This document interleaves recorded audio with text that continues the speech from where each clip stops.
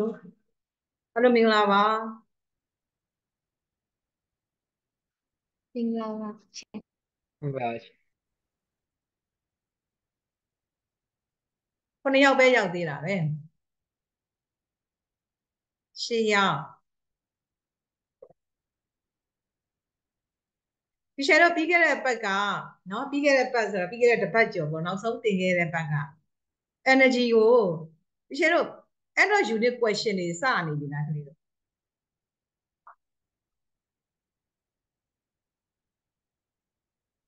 တမီးဟို recording တိုးပို့ထားပြန်ကြည့်ရ11.2 ထိပဲပို့ထားပြီးသေးရဲ့11.2 ထိပဲ okay ဟုတ် during Android ဟိုရင်ဟုတ်ပြီတမီးဟို Android unit question ကိုပြောတာဟုတ်လားဟို chapter topic number ကိုပြောတာလား topic number ပြော topic number okay ပါကျတော့ electricity တွေเนาะဘယ်လိုထုတ်တယ်လဲဆိုတဲ့အကြောင်းအရာကိုစပြီးတော့ရှင်းပြမယ်เนาะအဲ့တော့11.2က fossil fuel เนาะဒီ coal တို့ gas တို့ iron တို့ fossil fuel တွေအကြောင်းတော့ရှင်းပြပြီးပြီထင်တယ်ဟုတ်လားဟုတ်ကဲ့ချေဟုတ်ပြီ okay ကျတော့ဒီမှာ energy တွေဘယ်ရောက်เนาะရမလဲဆိုတဲ့ where are the energy came from ဆိုတဲ့ article လေးလည်းပြီးသွားပြီအဲ့တော့ဒီမြေကြီးအောက်ကနေပြီးတော့เนาะနှစ်ပေါင်းများစွာကြာရှည်စွာနဲ့တို့ဓာတုပြောင်းလဲခြင်းဖြစ်စဉ်တွေကနေပြီးတော့မှအခုလောင်စာစီအမျိုးမျိုးတို့တွေကလက်ရှိအသုံးချနေကြတယ်အဲ့ဒါမလို့ဒီကောင်းတွေကနှစ်သန်းပေါင်းများစွာလောက်ကိုเนาะ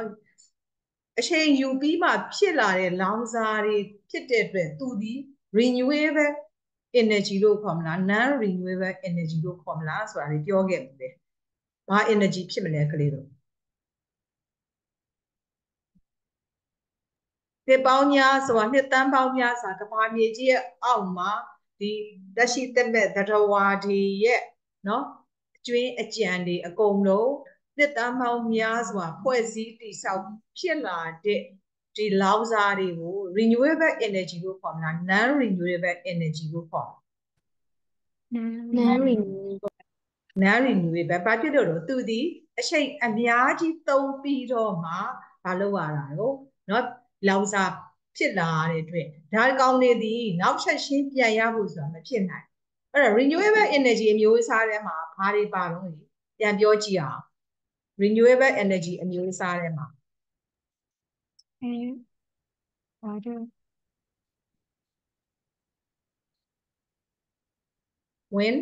wind water solar biofuel ဟုတ်တယ် wind water solar biofuel okay အဲ့တော့ခါကြတော့တို့တွေဒီမှာเนาะelectrical energy တွေကိုเนาะ electricity တွေကိုထုတ်ဖို့အတွက် electrical energy တွေကိုဘယ်ကเนาะထုတ်တယ်လဲဆိုတဲ့အကြောင်းအရာလေး activity 11.2 အနေနဲ့ရှင်းပြပေးမယ်အဲ့ဒါလည်းဒီချက်အဲ့ဒီ activity လေးရှင်းပြီးသားထင်တယ်ဟုတ်တာအဲ့ဒီ powerpoint လေးရှင်းပြီးသားထင်ဟုတ်ချက်ဟုတ်ပြီเนาะအဲ့တော့တို့ screen sharing လုပ်ပေးလိုက်မယ် slide တွေကြည့်လို့ရအောင်အဲ့တော့အားလုံးတော့ group ထဲမှာကြီးညာထားတဲ့အတွက်ဒီ extra class ခေါ်မဲ့အကြောင်းကိုတော့ကလေးတော်တော်များများသိပြီးသားနေမှာပါဘာဖြစ်လို့လဲဆိုတော့ teacher တို့က not ready to sit exam ဖြစ်နေသေးတယ်လေဘာလို့အကြောင်းကပိတ်လိုက်ပြီး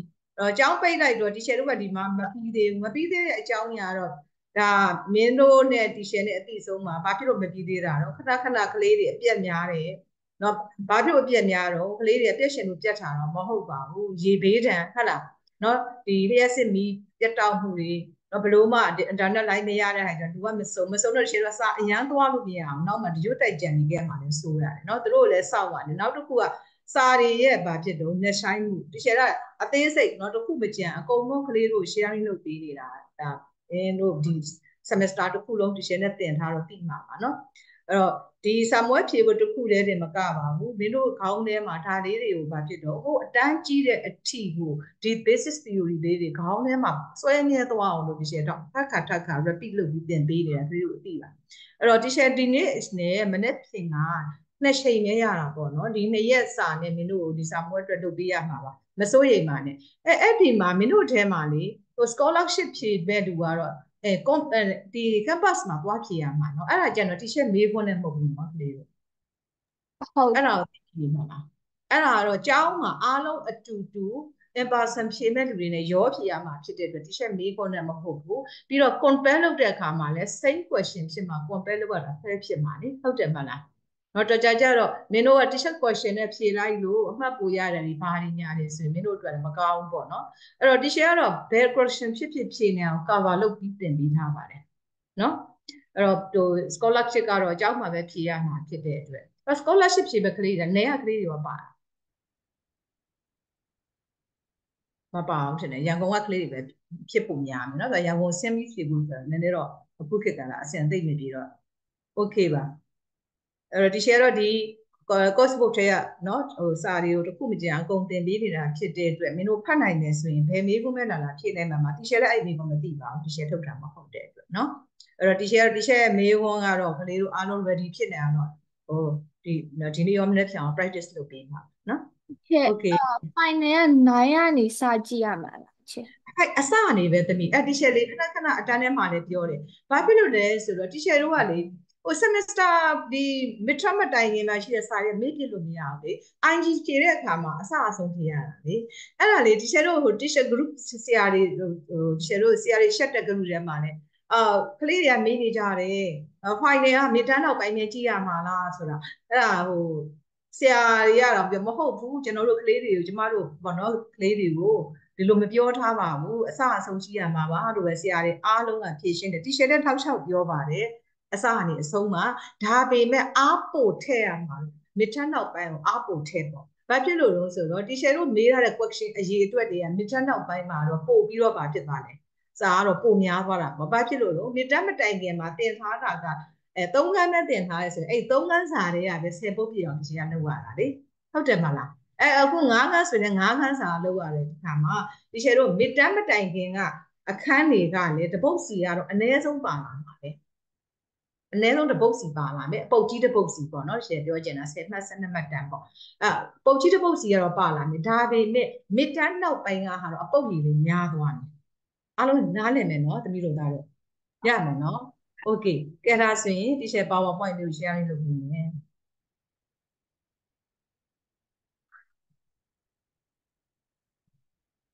โอเคပါတွေ့ပြီလားဟုတ်တွေ့ပြီချစ်အေးဟုတ်ပြီအဲ့တော့ဒီမှာဒီ activity 11.2က energy ပြောင်းလဲမှုအကြောင်းလေးကိုဒီ diagram လေးနဲ့ရှင်းပြထားတာဒါလည်းတစ်ချက်ရှင်းပြီးသားပါတစ်ခေါက်တော့ပြန်ကြည့်တာပေါ့အခုက nuclear ဓာတ်အားပေးစက်ရုံပေါ့ power station ဆိုတာဓာတ်အားပေးစက်ရုံပြောတာ nuclear ကိုသုံးပြီးတော့တို့က electricity ကိုထုတ်တာအဲ့တော့ခါကျတော့ nuclear ကိုသုံးနေဆိုရင်သုံးလိုက်ပြီဆိုတဲ့ကတို့ကလောင်စာနေ nuclear fuel ပဲဖြစ်ရမှာပေါ့ nuclear fuel နဲ့ supply လုပ်လိုက်တယ်ဒါ supply လုပ်တဲ့ဆိုတော့သူ့ကိုသုံးလိုက်တယ်ပေါ့it produce electricity ဒီကနေလျှက်စစ်ဓာတ်အားကိုရတယ် sun energy is wasted အဲ့တော့အကုန်လုံးကတော့သူက 100% efficient ဖြစ်တဲ့လုပ်ငန်းကဘာမှအခုမပေါ်သေးဘူးဘာဖြစ်လို့ရင်းတာအရင်ဒီစိုက်တာ100ဆိုဒါတို့အတွက်အကျိုးမြတ်က80လကောင်း80လောက်တော့60လောက်ဖြစ်နိုင်တယ်အဲ့တော့ပေးတဲ့မြ nuclear fuel ရတဲ့ energy တွေအားလုံးကို electricity အဖြစ်100% မထုတ်နိုင်ပါဘူး energy တချို့က waste ဖြစ်သွားတယ်ဒါကြောင့်မလို့သူက some energy ကို wasted လို့ပြောထားတာအဲ့ waste ဖြစ်တဲ့ energy တွေကဘာအဖြစ်နဲ့ပြောင်းလဲပြီးတော့เนาะ electricity မဖြစ်ဘဲနဲ့ဘာ energy ပြောင်းလဲသွားလဲဆိုတော့ it escapes as heat energy အပူစွမ်းရည်ဖြစ်ပြောင်းလဲသွားတယ်เนาะ nuclear energy ကနေ electrical energy ကိုထုတ်တဲ့အခါမှာရာခိုင်နှုန်းအပြည့်မထုတ်နိုင်ဘူးဒါလေးခေါင်းထဲထည့်ပေးထားပါသူဒီ energy တချို့ကိုသူဘာဖြစ်လို့သွင်ပြောင်းပြီးတော့မှเนาะ release လုပ်လိုက်တယ် it escapes as heat energy အပူစွမ်းအင်အဖြစ် the diagram shows the input and output with red arrow အဲ့တော့ input နဲ့ output ခုနက supply လုပ်တယ်ဆိုတာ input ပဲဒီ energy ရဖို့အတွက်စိုက်ထုတ်အရင်ကြီးစိုက်ပေးလိုက်တာပေါ့ကွာဟုတ်လား supply လုပ်လိုက်တာ input ပဲ output ဆိုတာတို့သုံးလို့ရမယ် သုံးလို့ရမယ်ဟာရဲ့ဒီစိုက်ထုတ်လိုက်တဲ့ energy ကနေထွက်သွားမယ်ဟာ waste ဖြစ်သွားမယ်ဟာဒါတွေကို output လို့ခေါ်လိုက်တယ်ကလေးတို့ဒီပုံမှာကြည့်လိုက် nuclear fuel ဒီ input ပါ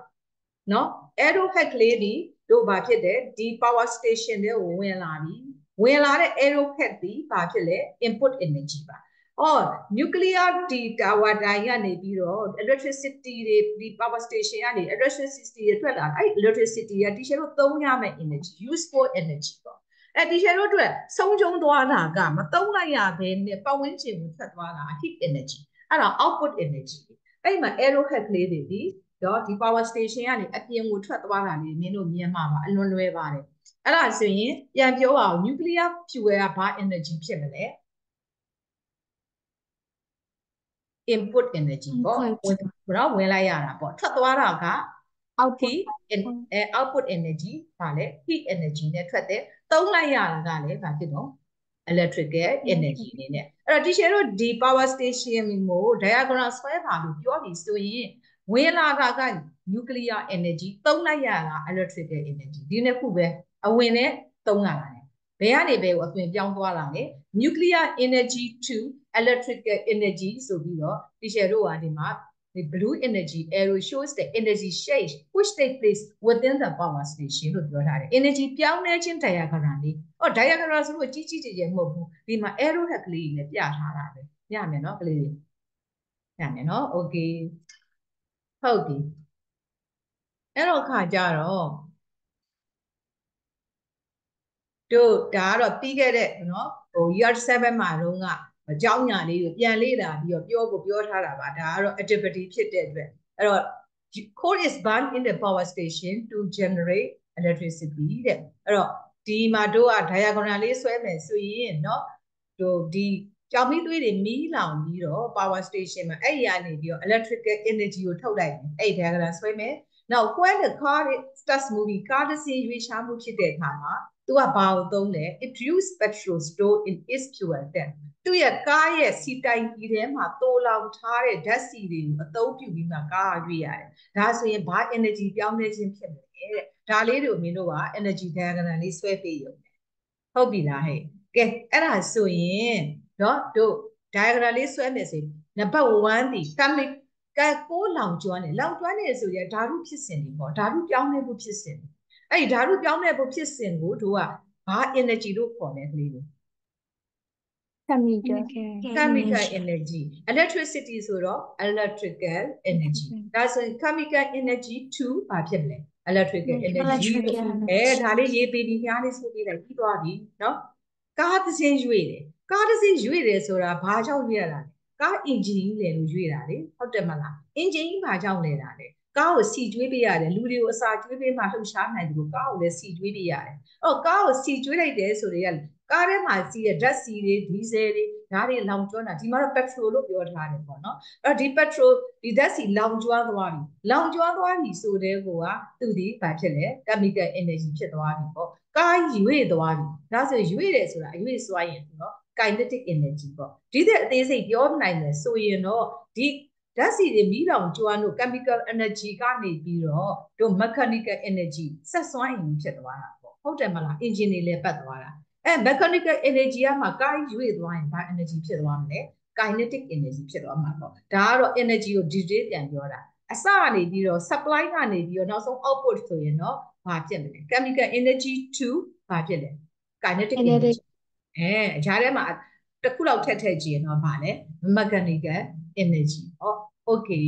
နားလည်မလားကလေးတို့အဲ့တော့ summary မှာကြည့်အောင် fossil fuels are stores of chemical energy အဲ့တော့ဒီမြေအောက်ကရလာတဲ့เนาะဒီတွေးထွက်နောင်စာတွေဟာဘာတွေကိုပဲသူက store လုပ်ထားတာလေဓာတ်စွမ်းရည်တွေပဲ store လုပ်တယ်။ဘာဖြစ်လို့လဲ။သူတို့ရဲ့ဒီရုပ်ကျွင်းကြံတွေပေါ့နော်အသက်ရှိသက်မဲ့သတ္တဝါတွေနော်တစ်ပင်တွေဒါတွေအကုန်လုံးနော်ပြင်လယ်အောက်ထဲမှာရှိတဲ့နော်ဒီအကောင်ပလောင်တွေပြင်လယ်သတ္တဝါတွေဒါတွေအားလုံးဟာသေဆုံးတဲ့အခါမှာသူတို့ရဲ့ body တွေဟာဘာဖြစ်လဲမြေကြီးကဘာမြေကြီးထဲမှာတောင်းများစွာဘာဖြစ်ထားတယ် keep လုပ်ထားတယ် store လုပ်ထားတယ်ပေါ့သူတဘာဝလေးอ่ะအဲ့ဒီအခါမှာသူတို့ဒီဓာတုစွမ်းအင်ပြောင်းလဲခြင်းတွေကို store လုပ်နိုင်တယ်။ fossil fuels are bound to release their energy အဲ့ဒီ chemical energy တွေကဘယ်အချိန်မှသူကထွက်လာမှာလဲသူတို့မီးလောင်ကျွမ်းမှထွက်လာဒီတိုင်းနေရင်ကထွက်မလာ no, burn to release their energy. Most of our electricity is generated in fossil fuel power station. တို့သုံးနေတဲ့ less is one in the fossil fuel တွေကနေပြီးတော့မှထုတ်တာအများဆုံးပါပဲတဲ့။ချွင်းချက်တီရှယ်တို့မြန်မာနိုင်ငံလိုတိုင်းပြည်မျိုးတွေမှာတော့တို့ကဘာဖြစ်လဲဟဲ့ hydro power နေပြီးတော့ရတယ်။ hydro power ဆိုတာရေအားလျှပ်စစ်เนาะဒါရှင်းခဲ့ပြီးသား။ကဲဒါဆိုရင်ရှေ့ရဟာလေးတစ်ခေါက်ကြောက်ပြီးတာမှတ်မိပြီเนาะ။မှတ်မိကြပြီเนาะကလေးလေးဟုတ်ပါပြီ။ဟုတ်ရှင်အဲ့တော့ခါကြတော့တီရှယ်တို့ဒီကောင်လေး worksheet ရဟာလေးရောလုပ်ပေးပြီးကြလား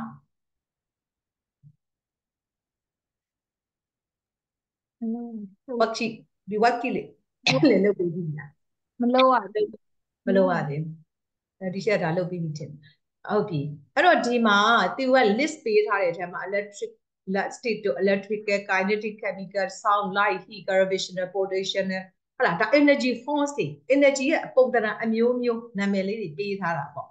နော် elastic energy ဆိုတာသူကဒီအလျားပြောင်းလဲခြင်းကိုခံနိုင်ရည်ရှိတာဆွဲဆန့်ခြင်းကိုခံနိုင်ရည်ရှိတာ electrical မင်းတို့သိပြီးသားเนาะဒါလည်း စစ်စွမ်းအင် kinetic ရွေ့စွမ်းအင် chemical ဓာတုစွမ်းအင် sound အသံစွမ်းအင် light အလင်းစွမ်းအင် heat အပူစွမ်းအင် gravitational potential ဘာဖြစ်လို့ကမ္ဘာမြေဆွဲအားဟုတ်လားကမ္ဘာကြီးရဲ့ potential energy ပေါ့အတိစွမ်းအင်ကိုပြောတာရမယ်เนาะအဲ့တော့ခါကြတော့တို့ဒီ table မှာเนาะဟုတ်ပြထားတဲ့ description မှာကြည့်လိုက် energy store by fuel such as wood တဲ့ဟောဘာ energy ဖြစ်မလဲတဲ့ energy reaching the earth from the sun တဲ့ energy of the moving car energy of aircraft flying high in the sky energy that we detect with our ears energy from a light bulb energy stored in squash spring energy stored by a battery energy released by a battery အဲ့ဒီ description လေးတွေကိုကိုယ့်ကိုဖြည့်ထားကြည့်ပြီးတော့မှကိုဖြည့်ထားတဲ့အဖြေနဲ့ဟုတ်မဟုတ်တိုက်တိချက်အဲ့ဒါဘောဘုတ်ထည့်ရလားဒါဟိုကလေတမီ worksheet တွေတမီတို့လေ့ကျင့်ဖို့တော့ worksheet တွေအော်နော် worksheet workbook ထဲမှာမဟုတ်ဘူးเนาะတမီ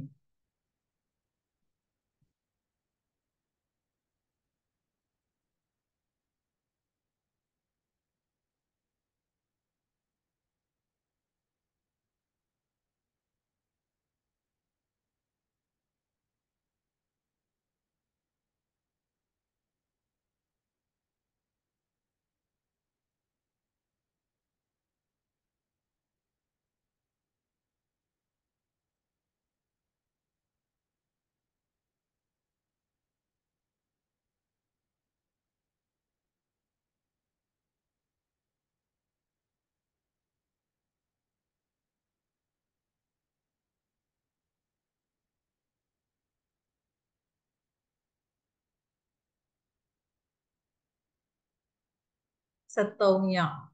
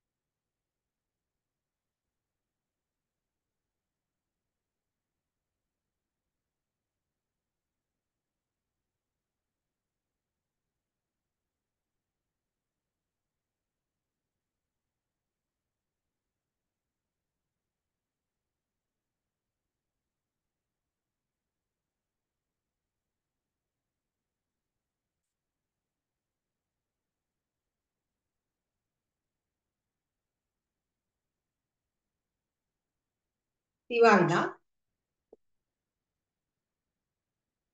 ပြီးပြီလားထည့်ကြည့်လိုက်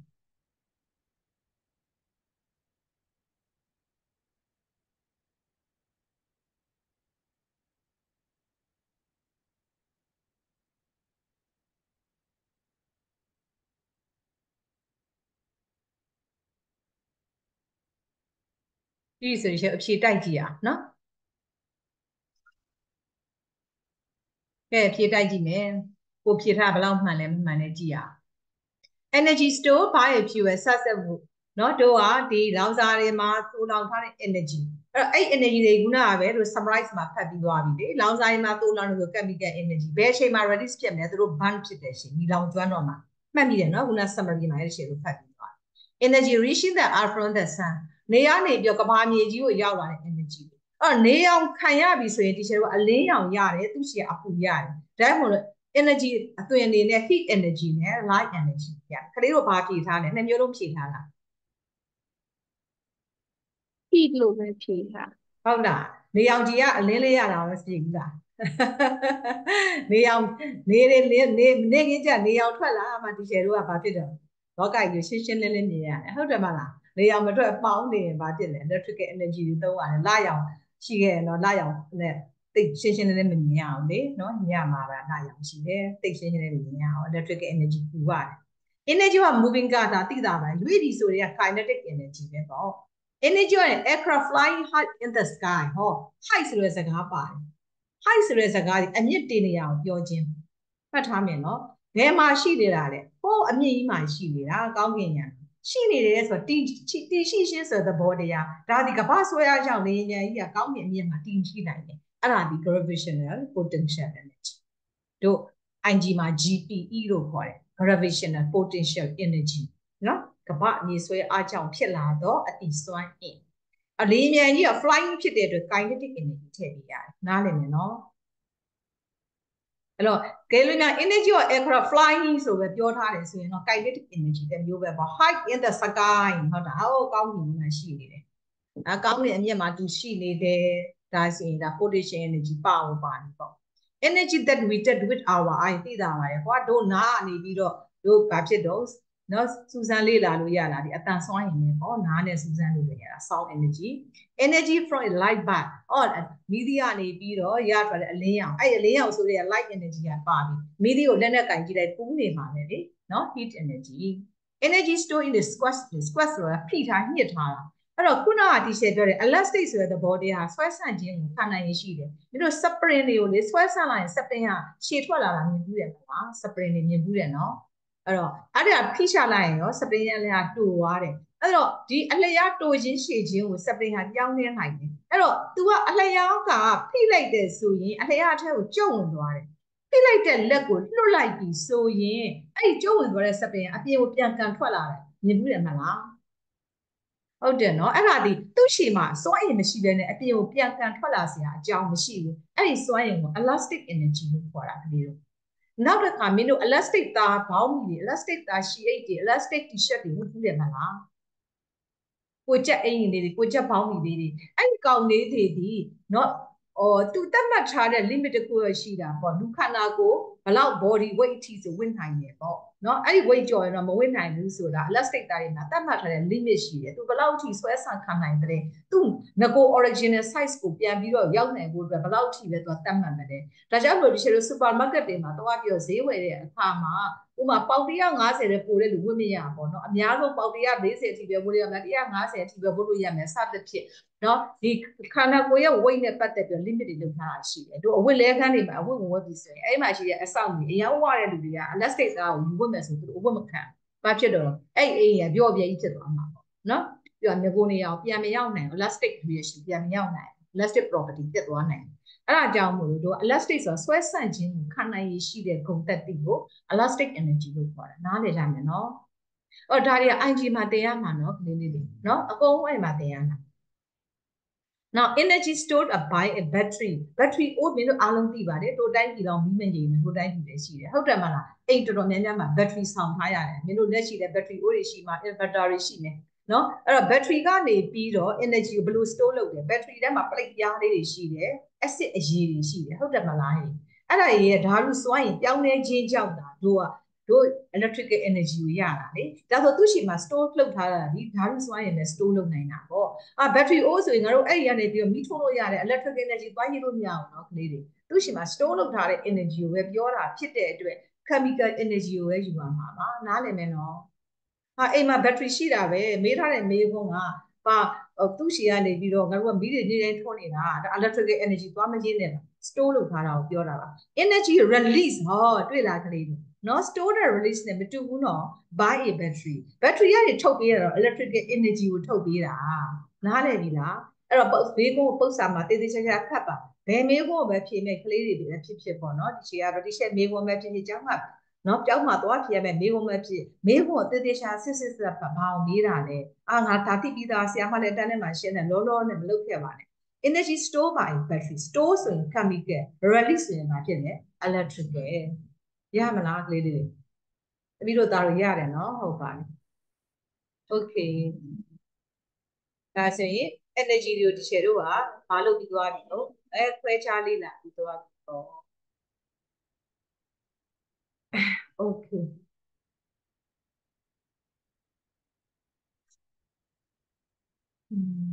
အဲ့တော့နောက်ထပ်မေးခွန်းလေးတစ်ခုကိုကြည့်ရအောင်ဒီဘက်က number 2မေးခွန်းလေး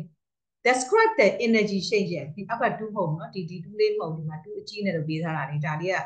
ကတူပဲ same question ပဲရှင်းဒီဘက်မှာသေးလို့ဘက်မှာတစ်ခုပြန်လို့ပေးထားတာ describe the energy changes that are happening in the examples below အဲ့တော့အောက်မှာဖော်ပြထားတဲ့ example တွေမှာဘာ energy တွေများပြောင်းလဲခြင်းဖြစ်နေမလဲတဲ့ဖော်ပြပေးပါ describe ဆိုတာဖော်ပြခိုင်းတယ်ဖော်ပြခိုင်းတယ်ဆိုရှင်းခိုင်းတာပဲပေါ့နော်ဟုတ်လား describe ဘာလို့မှမသိဖြစ်မစနဲ့နော်ဖော်ပြခိုင်းတာရှင်းခိုင်းတာ lamp lights up မီးလုံးလေးလင်းသွားတယ် lights up ဆိုတော့ when the electric current flows through it သူ့ချီကိုလျှက်စစ်စီးကြောင်းလေးဖြတ်သွားတဲ့အခါမှာမီးလုံးလေးလင်းသွားတယ်ဒါဆိုရင် energy ဘယ်လို change ဖြစ်မလဲလို့မီးလုံးလေးလင်းသွားတယ်လျှက်စစ်စီးကြောင်းလေးဖြတ်သွားတယ်ဖြည့်ကြည့်ပါဦးဒီများအနေပြီးတော့ light and ဟုတ်တာပေါ့နော် electrical energy electric current ဖြတ်သွားတယ်ဆိုတဲ့ဟိုကပြီးတော့အလင်းလာတယ်ဆိုတော့ light energy ပေါ့နော် a car is slowing down ကားမောင်းရင်းနဲ့ဖြည်းဖြည်းဖြစ်သွားတယ်နော်သူရဲ့ speed လျော့သွားတယ် slowing down it brakes are getting hot ဟောကားကိုရက်စေခြင်းနဲ့ဆို brake လေးကိုနင်းရတယ်မလား brake မနင်းမဲ့နဲ့ကားရပ်ပါမလားမရဘူး brake ကိုရုတ်တရက် suddenly brake ကိုနင်းလိုက်တာလားဖြည်းဖြည်းလေးပဲနင်းလိုက်တာဖြည်းဖြည်းလေးနဲ့ဖြည်းဖြည်းလေးနဲ့သူက slowing down လို့ပြောလိုက်တာဟုတ်it brake are getting hot brake ပြားတွေကပူနေတယ်ဘာဖြစ်လို့တော့တို့ကားလီလဲနေတဲ့ကားဘိန်းတွေမှာ brake shoe တွေရှိတယ်တကယ်လို့brake shoe တွေကြားဘူးလား brake shoe SHOE show နဲ့ brake shoe အပြင်မှာ brake shoe ဆိုပြီးခေါ်ကြတယ်လေနော်မြင်းခွာပုံ brake လေးတွေ brake shoe are getting hot brake shoe လေးတွေကပူလာတယ် and they make a noise အတန်ကြားတဲ့အနေထားတော့လေကားကျွီးဆိုရသွားတာမျိုးလေကြားဘူးတယ်မလားရုတ်တရက်ဆောင်းလိုက်ရင်ပိုတော်တိတာနေကားတစ်စင်းရုတ်တရက် brake ဆောင်းလိုက်ရင်အတန်ကလေကျွီးဆိုအတန်ကြီးနော်အတန်ကျေဟောကား brake shoe အတန်နောက် brake shoe တွေတွေဟာကြပူလုံးအားကြီးတယ်လေပူလုံးအားကြီးပြီးတော့ခါကြတော့တို့ဗာပြီးတော့မီးပွင့်တဲ့ဟာလေးတွေနော် spark ရိုက်တာလေးတောင်နှမ်းမြင်ရဘူးလေပူလုံးအားကြီးလို့မြင်ဘူးလားပြောလူရဒီခရီးဝေးသွားတဲ့အချိန်လေကားလည်းအကြာကြီးသွားထားပြီးပြီသူမှာ heat energy တွေတက်နေပြီဒါဆိုရင်တဲ့ဘာ energy တွေပြောင်းလဲခြင်းဖြစ်မလဲတဲ့နံပါတ် B အနေနဲ့ဆက်ကားလေးက slowing down ဆိုတော့ကားကရွေ့နေတာနော်ကလေးတွေရွေ့နေတဲ့ဖြည်းဖြည်းနှေးသွားမယ် speed လေးကကားမှာငကိုဘာ energy ရှိတယ် kinetic energy เนาะ तू ကပူလာတယ်ဆိုတော့ဘာဖြစ်သွားမလဲ heat energy ပြီးတော့ noise ဖြစ်သွားတယ်ဆိုတော့ sound energy ဒါပဲစဉ်းစားတတ်ပြီနော်ရမယ်နော်တော်စင်ငိမ့်တို့မင်းတို့တွေဗီဒီယိုတွေလည်းမဖွင့်ကြအောင်မပြောရင်မဖွင့်လေးလေးတွေရွှေရောနေကောင်းပြီလားရွှေကြီးဟယ်လိုရွှေကြီးရွှေတဲ့တန်ကြောင်းအတန်အောင်ငြိမ့်နေတယ်ရှိရတရှိရလိုင်းကြနေအေးပါဒီနေကောင်းပြီလားလို့ပြီးခဲ့တဲ့ဘက်ကနေမကောင်းဘူးတရှိရကောင်းပြီအေးဟုတ်ပါမှန်ပါပါတယ်ကဲဒါဆိုရင်ဒီရှယ်တို့အဖြေလေးတွေကိုကြည့်ရအောင်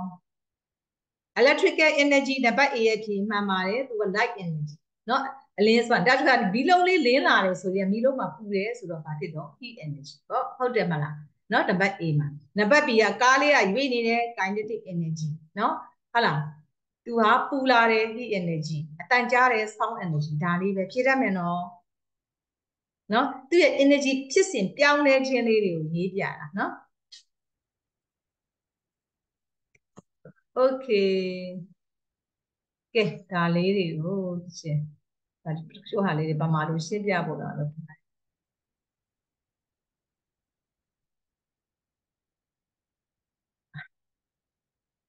ဒီဟာလေးရောရှင်းပြီးပြီလား bio ဖြူရတယ်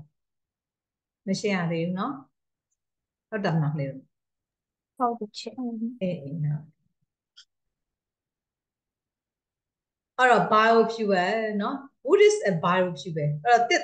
သားတွေဟာတစ်ပင်တွေတစ်သားတွေက biofuel တွေပဲ that many people around the world rely on လူအများစုကမ္ဘာမှာရှိတဲ့လူအများစုကဒီ biofuel မှာမှီပို့ပြီးတော့နေရတာပေါ့ဒါဒီဘာဖြစ်လဲတို့အသုံးအများဆုံးပဲအဲ့တော့ကောက်ပဲသီးနှံတွေ crops နော် such as နော် maize ပြောင်းနေ and sugar grain နော်ကြံပင်တွေ can be harvested and fermented to produce liquid fuel for cars and trucks အဲ့ဒီ biofuel ကိုအသုံးပြုဖို့အတွက်ကောက်ပဲသီးနှံတွေပြောင်းနေတော့ဒီကြံပင်တွေဒါတွေအားလုံးကိုစိုက်ပျိုးကြတယ်နော်ထုတ်လုပ်ကြတယ်ဘာအဖြစ်နဲ့လဲ liquid fuel လောင်စာဆီအရည်အဖြစ်နဲ့ဘာအတွက်လဲဒီလူစည်းကားတွေကုန်ကားတွေသုံးဖို့အတွက်တဲ့ဒါ biofuel ကိုအသုံးပြုတဲ့နော်သူ့ရဲ့သုံးဝင်ပုံပဲနေရာမှာသုံးတယ်လေဘယ်လိုလုပ်တယ်လဲဆိုတာလေးကိုအကျဉ်းချုပ်အနေနဲ့ပေါ်ပြထားတာပါ list the four ways of generating electricity mentioned above တဲ့အဲ့တော့တို့လျှက်စစ်ဓာတ်အားထုတ်လုပ်ဖို့အတွက်နည်းလမ်း၄ခုကို list လုပ်ပြပါတဲ့ question ကလျှက်စစ်ဓာတ်အားဘယ်လိုထုတ်နိုင်လဲရှေ့အပတ်ပြီးခဲ့တဲ့เนาะအပတ်တွေမှာသင်ခဲ့တယ် electricity ထုတ်နိုင်တာပြန်စဉ်းစားကြည့်ပါအောင် hydro power hydro power နဲ့ထုတ်နိုင်တယ်ပြီးတော့သမီး solar energy wind turbine ဟုတ်ပြီ solar energy solar မှန်နေပြီးတော့ဟောခုနလေးတင်သွားတယ်လေခုနလေးတင်သွားတယ်လေ biofuel မဟုတ်ဘူးလေ fossil fuel အခုနရင်ပုံနဲ့တောင်ရှင်းပြီးသွားတာဟော nuclear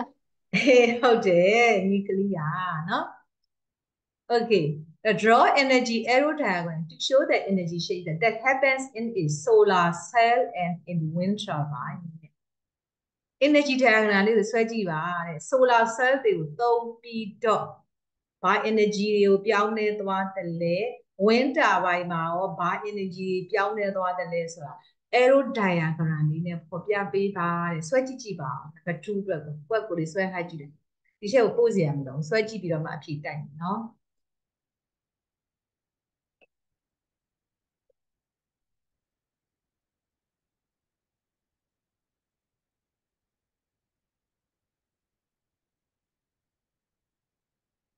ချက်တမိကွန်းတိတ်နာမဲ့တစ်ချက်တော့ပြန်ရှင်းနံပါတ်1လား2လားသမီးနံပါတ်2အခုတစ်ချက်ဆဲခိုင်းတဲ့ diagram diagram အခုနလေသမီးတကယ်တော့ nuclear power station မှာလေမှတ်မိလားသမီးဟုတ်မှတ်မိတယ်နော် nuclear power station မှာတကယ်တော့သင်ပေးခဲ့တာဟော nuclear energy to electrical energy အဲ့ဒါပါ energy diagram လေးပဲလေကလေးဟုတ်တယ်ချက်နော်အဲ့လိုမျိုးလေးဆွဲရမှာဒါကပုံကြီးဆွဲရမှာမဟုတ်ဘူးနော်သမီးဟုတ်အေးဟုတ်ကဲ့အခုဆိုရင်ဒါ wind tower ဒါတွေကဘာလုပ်တာလဲဒါလည်းရှင်းထားပြီးသားနော် wind power ဒီလေအားကိုသုံးပြီးတော့မှတို့ကဘာဖြစ်တော့ electrical energy ကို generate လုပ်တာဒါ renewable energy ထဲမှာပါတယ်တစ်ချက်လောက်ဒါလေးကြည့်လိုက်အောင်ဒါတွေကိုဖြည့်နိုင်ဖို့အတွက်ဒါလေးတစ်ချက်ပြန်ကြည့်လိုက်ပါ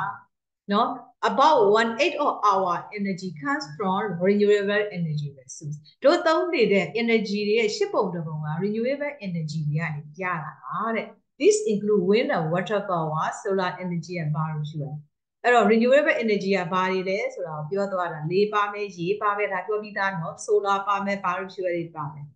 အဲ့တော့ renewable energy resources one which we cannot use them အဲ့တော့တို့သုံးလို့ဘာဖြစ်တော့မကုန်သွားဘူးဘာဖြစ်တော့သုံးပြီးရင်ချက်ချင်းပြန်ရတာသူ့နေရာမှာအစားထိုးဒါပြောပြီးသား slide ကလေးလို့ a renewable energy resource is one which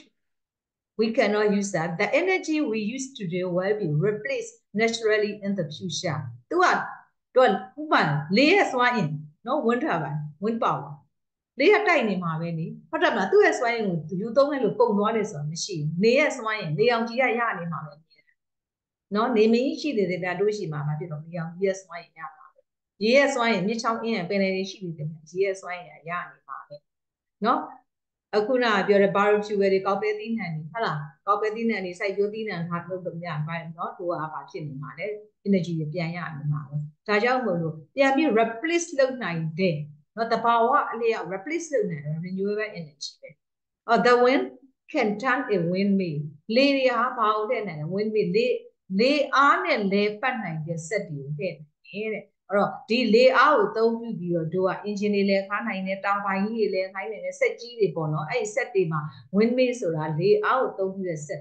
ဒါတွေကိုလေပတ်နိုင်တယ် nowadays wind turbines are used to generate electricity အခုလက်ရှိခေတ်မှာဆိုရင်တော့ဒီလေအားကိုသုံးပြီးတော့တာဘိုင်ကြီးကိုလည်းအဲ့ရမှာတစ်စင် electrical energy electricity ကိုပြောင်းလဲထုတ်လုပ်နိုင်တယ်တဲ့ဒီမှာ photo မှာကြည့်လိုက်The three blades of the turbine are turned by the wind အဲ့တော့ပန်ကာရွက်ကြီး blade ဆိုတာပန်ကာရွက်တွေပြောတာနော်ကလေးတို့ပန်ကာရွက်ကြီး၃ရွက်နဲ့တို့က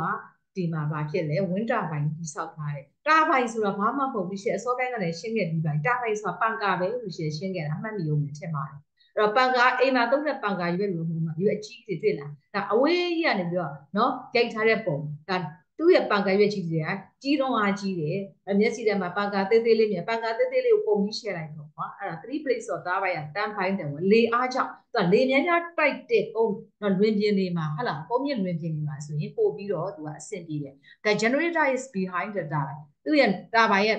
နဲ့ကပ်ပြီးတော့ဘာဖြစ်တယ် generator ကိုဆောက်ထားတယ်အဲ့တော့ဒီကောင်ကြီးက generator ကိုလှည့်မှာပေါ့ဒီပန်ကာရွက်ကြီးတွေ blade ကြီးတွေကလေအားနဲ့လေရောအဲ့လေအားနဲ့လေလိုက်တဲ့ kinetic energy တွေဘယ်သူ့ကိုမောင်းမှာလဲ generator ကိုမောင်းမှာဆွဲလှည့်ပြင်တယ်မင်းတို့ငငယ်ကလေဆက်ကြလေးကိုင်ပြီးဆော့ပြီးတော့တော့ရှင်သေးသေးတယ်လေဖတ်မိရုံဖြစ်နေတော့ပြီးခဲ့တဲ့ဘက်ကအဲ့တော့ဒီလေအချိန်ကြောင့်သူကလေသွားတဲ့ပန်ကာယူတဲ့ပန်ကာ plate ကြီးတွေဒီ generator ကိုသူကမောင်းတယ်အဲ့ generator ဆိုတဲ့ဘောတရားဒီလျှက်စစ်တပ်ကိုထုတ်ပေးတဲ့စက်ကို generator လို့ခေါ်တယ်ဖတ်ထားမယ်နော်အဲ့တော့ wind turbine ကနေ electricity energy ကိုတို့ကအခုခေတ်မှာထုတ်ပြီးသုံးနေကြပြီဆိုတဲ့အကြောင်းလေးကိုပြောထားတာရမယ်နော်အဲ့တော့ခုန energy diagram ဆွဲဖို့လေးတစ်ခေါက်ပြန်ပြီးသွားတာပါနော်ဒါတွေအကုန်ရှင်းပြီးသားပါ water power a river can turn a mill wheel အဲ့တော့မြစ်တွေချောင်းတွေကရလာတဲ့ရေတွေနဲ့တို့ကဘာဖြစ်တော့ဒီဘိန်းတွေ wheel ဆိုတာဘိန်းတွေတော့စက်ယုံတို့ယုံတွေမှာဒီစက်တွေရဲ့ဘိန်းကြီးတွေကိုဘာဖြစ်တော့လေပတ်စီတယ်ရေရဲ့အရှိန်နဲ့ရေအရှိန်နဲ့တွန်းပြီးတော့နော်လေနိုင်တယ်ရေအရှိန်ကဘယ်လောက်ပြင်းလဲဆိုတာတို့ပြီးခဲ့တဲ့ရေပြေးမှာခလေးတို့အားလုံးတတိနော်တတိပြုမိမှာပါ if the river is dam the water can be used to turn turbine connected to generator this is hydroelectricity အဲ့တော့ဒီမြစ်ချောင်း AI တွေကိုဆယ်တွေအဖြစ်နဲ့တို့ကနော်လုပ်ထားလိုက်မယ်ဆိုရင်ဒီရေတွေကိုတို့ကအသုံးပြုပြီးတော့တာဘိုင်ကြီးနဲ့တာဘိုင်တွေကိုတို့ကဘာဖြစ်လဲတာဘိုင်ခွီးတွေကိုလဲမယ်အဲ့ရမှာ generator ကိုမောင်းမယ်ဒါဆို hydroelectricity လို့ခေါ်တယ်ဒီကလျှက်စစ်ရမှာပေါ့ waves and tidal currents can also be used to generate electricity အဲ့တော့ဒီနော်လှိုင်းရေလှိုင်းနေတာ current ဆိုတာစီးချောင်းတွေပြောတာနော်ဒီမှာလျှက်စစ်တက်ကိုပြောတာမဟုတ်ဘူးနော် wave and tidal current ဆိုတာဒီရေတက်ကြတယ်ဟာလားရေလှိုင်းနေဒီကနေပြီးတော့တဲ့လျှက်စစ်စွမ်းကိုထုတ်လို့ရတယ်အဲ solar energy ကတော့မင်းတို့ရန်ကုန်မှာအိမ်တော်တော်များများမှာ solar ပြားတွေပေါ့နော်ဟိုတက်ထားတာတွေ့ပါမယ်ရာနှုန်းတော့မတက်နိုင်ကြသေးဘူးပေါ့နော်တော်တော်များများအခုတက်ကုန်ကြပါပြီဒီ solar company တွေကလည်းတစ်ခေါက်ကြော်ညာတယ်ဘယ်လို Facebook မှာတွေ့မှာပါThe sun's rays can be used to heat water အဲ့တော့နေအောင်ကြီးကိုသုံးပြီးတော့ရေတွေကိုလည်းပူပေးလို့ရတယ်။မင်းတို့အိမ်မှာရေပူဆက်သုံးတဲ့အိမ် solar energy ကရလာတဲ့ heat ကိုသုံးရေကိုပူပေးလို့ရတယ်။နော် solar energy ကရတဲ့နော်လျှက်စစ်ကိုသုံးပြီးတော့မင်းတို့မီးထွန်းလို့ရတယ်စသဖြင့်ပေါ့ကွာ။ They can also be used to generate electricity using နော် photovoltaic cells အဲ့ဒါဒီ solar ပြားတွေကို photovoltaic cell လို့ခေါ်တယ်။သူ့ရဲ့နာမည်လေးပေါ့ဟုတ်လား။သူကဒီ solar ပြားတွေရဲ့ဂုဏ်သတ္တိနေအောင်ကြီးကရလာတဲ့စွမ်းအင်တွေကိုသူကဘာ store လုပ်နိုင်တယ်ပြီးတော့အဲ့ဒီလုပ်ထားတဲ့ solar energy ကိုတုံးပြီးမှ teacher တို့ သုံးကျင်တာအပူပေးမလားနော်ရေခဲတစ်တာမှာသွားပြီးရေခဲတက်ယူလဲခိုင်းမလားမီးဝကြောင်တွေကမီးပူကြီးမှာသွားပြီးတော့နှိမ့်ချက်လို့ရမလားနော်အဲကွင်းဖွင့်လို့ရမလားဒါတွေအကုန်သုံးလို့ရတာ solar energy အဲ့တော့ဓာတ်ပုံလေးရတယ်ဒီ solar cell တွေဒီဘာဖြစ်တော့နေအောင်ယူပြီးတော့လျှက်စစ်စွမ်းအင်ကိုထုတ်လုပ်ပေးနိုင်ပါတယ်ဆိုတဲ့ပုံလေးကိုပြထားတာဒါဆိုရင်အခုနအ diagram လေးဆွဲနိုင်လားဒါလေးတစ်ခေါက်ပြန်နှွှေးပေးပြီးဆိုတော့ diagram လေးကိုဆွဲနိုင်လား draw arrow diagram to show the energy changes that happen in the solar cell and wind turbine ဆိုတော့ diagram လေးဆွဲနိုင်လား diagram ဆိုပြားလေးနဲ့ပဲပြရုံနဲ့နော်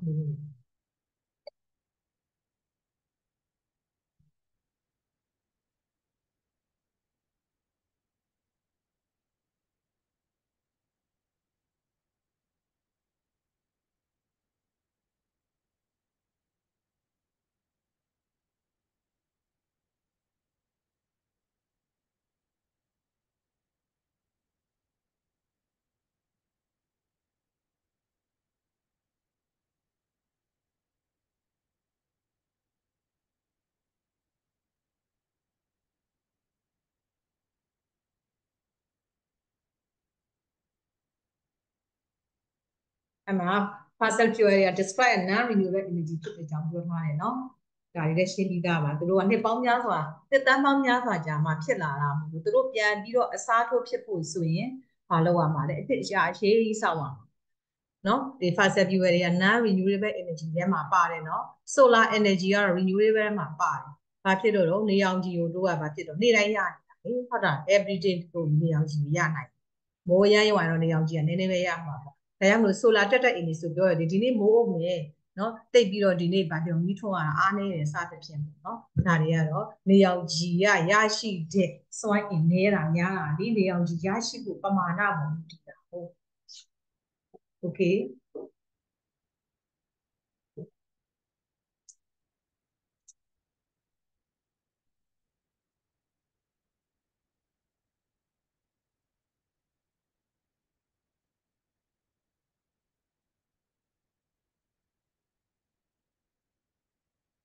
ကဲဒါဆိုရင်အဖြေလေးတွေတိုက်ကြည့်အောင်နော်အချိန်သိမ့်နေရတော့ဟုတ်လား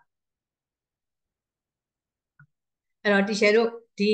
ပထမဆုံးနံပါတ်1ရဲ့ list the four ways of generating electricity mentioned above ဆိုတော့လျှပ်စစ်ဓာတ်အားထုတ်ဖို့နည်းလမ်း၄ခုဆိုရင်ဘာဖြစ်တော့ wind turbine နဲ့ထုတ်နိုင်တယ် hydro turbine နဲ့ထုတ်နိုင်တဲ့ hydroelectricity ပြီးတော့ solar cell တွေနဲ့ biofuel တွေနဲ့ထုတ်နိုင်တယ်ပေါ့ကွာကဲ solar cell ဆိုရင်အလင်းစွမ်းအင်ကနေပြီးတော့ဘာဖြစ်လဲလျှပ်စစ်စွမ်းအင်ကိုထုတ်နိုင်တယ်နော် wind turbine ဆိုရင် wind turbine ကလဲပတ်နေလို့ရှိရင်ပြောဒေတာရင်လဲတယ်လေလဲပြီးဆိုရင်ဘာဖြစ်တော့သူ့ရဲ့လဲပတ်မှုစွမ်းအင်ကိုသုံးပြီးတော့လျှပ်စစ်စွမ်းအင်သုံးနိုင်တာဖြစ်တဲ့အတွက် kinetic energy to electrical energy ထုတ်နိုင်တယ်ဒါလေးပဲကလေးဒီ 1 နဲ့ 2နဲ့အဲ့လိုမျိုးဖြစ်ရအောင်နံပါတ်3เนาะနံပါတ်3တခါလေးတန်းပြီးတော့ပြောလိုက် explain why wind energy used to turn a wind turbine is a renewable energy resource တဲ့အဲ့တော့ wind energy ကိုတဲ့သူကရှင်းပြခိုင်းတယ်เนาะဒီ renewable energy resource ဖြစ်တဲ့အကြောင်း wind energy ဟာเนาะ wind energy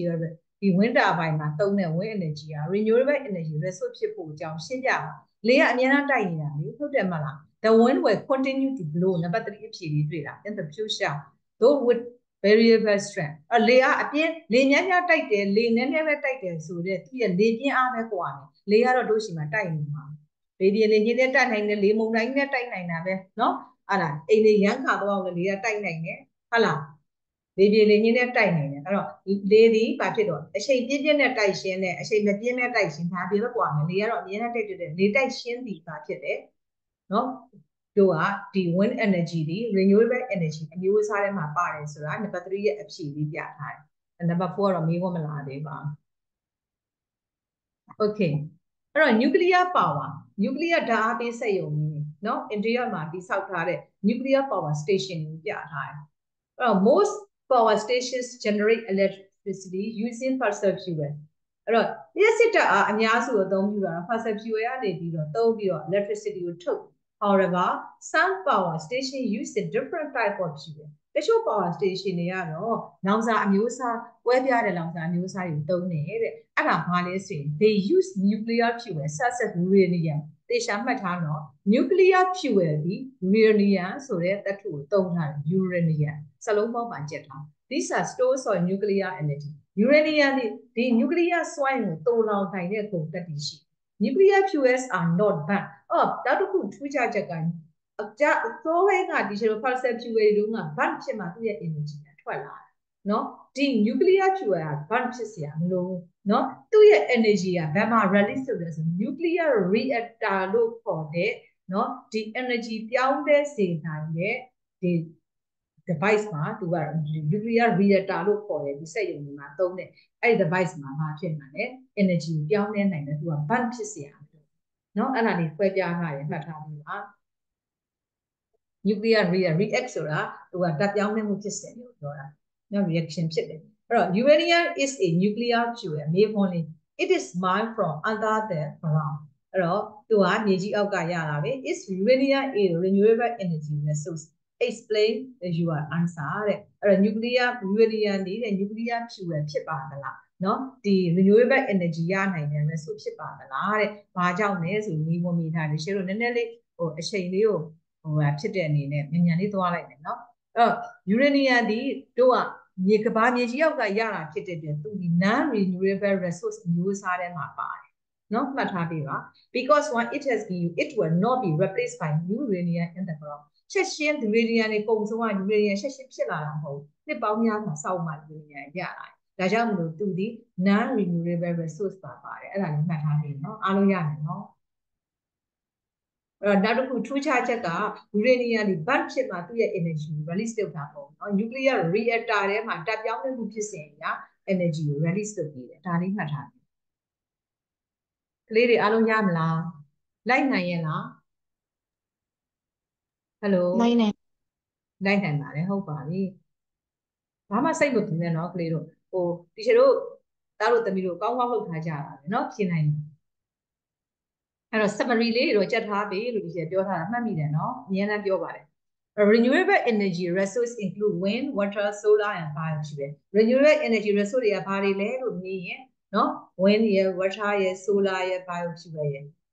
เนาะ WWSB ပေါ့ကွာအတိုးမှတ်ထားလိုက်ပါ wind water solar and biofuel နော်ရေရဲ့ဟလာလေရေနေ biofuel နော် renewable energy resource cannot be used renewable energy ဆိုတာသုံးလို့မကုန်ဘူးတဲ့ they are replaced naturally renewable energy ဆိုတာဘာလဲလို့ရှင်းမေးလိုက်မယ်ဆိုရင်တို့ကသုံး resource တွေကဘာတွေလဲဆိုရင်တို့ကသုံးလို့မကုန်ဘူးတို့သဘာဝအားဖြင့်အစားထိုးချက်ချင်းပြန်ရနိုင်တယ်အဲ့ဒါ renewable ပဲနော် renewable energy ကြောင့်ရှင်းပြပါဆိုဒါလေးပြောလိုက်ရင်ရပြီ okay ဒါလေးနဲ့လုပ်ပြီးထင်တယ်ဟမ်လုပ်ပြီးပြီလားလောရသေးတယ်မလုပ်ရသေးဘူးဟုတ်ပြီလုပ်မယ်နော် here is a list of 4 different fuel တဲ့ wood ရယ် coal ရယ် uranium ရယ် natural gas ရယ်၄မျိုးပေးထားတယ်၄ခုကလည်း၄ခုကဲ which one is an example of nuclear fuel တဲ့ which one is an example of biofuel which two are example of fossil fuel which one is an example of renewable resource explain your answer တဲ့ ABC တွေကိုကိုလေးဖြေထားကြည့်ပြီးတော့မှဖြေတိုက်မယ်ကိုဘယ်လောက်ထိဒီစာထဲမှာเนาะခေါင်းထဲဆွဲနေပြီလဲလို့သိချင်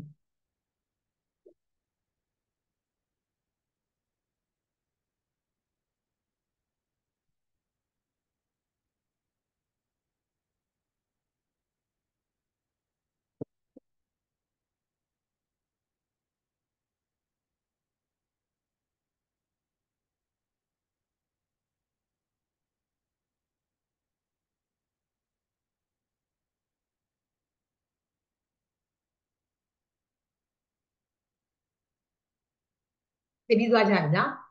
၄မျိုးတဲ့ဖြေပြီးသွားပြီလား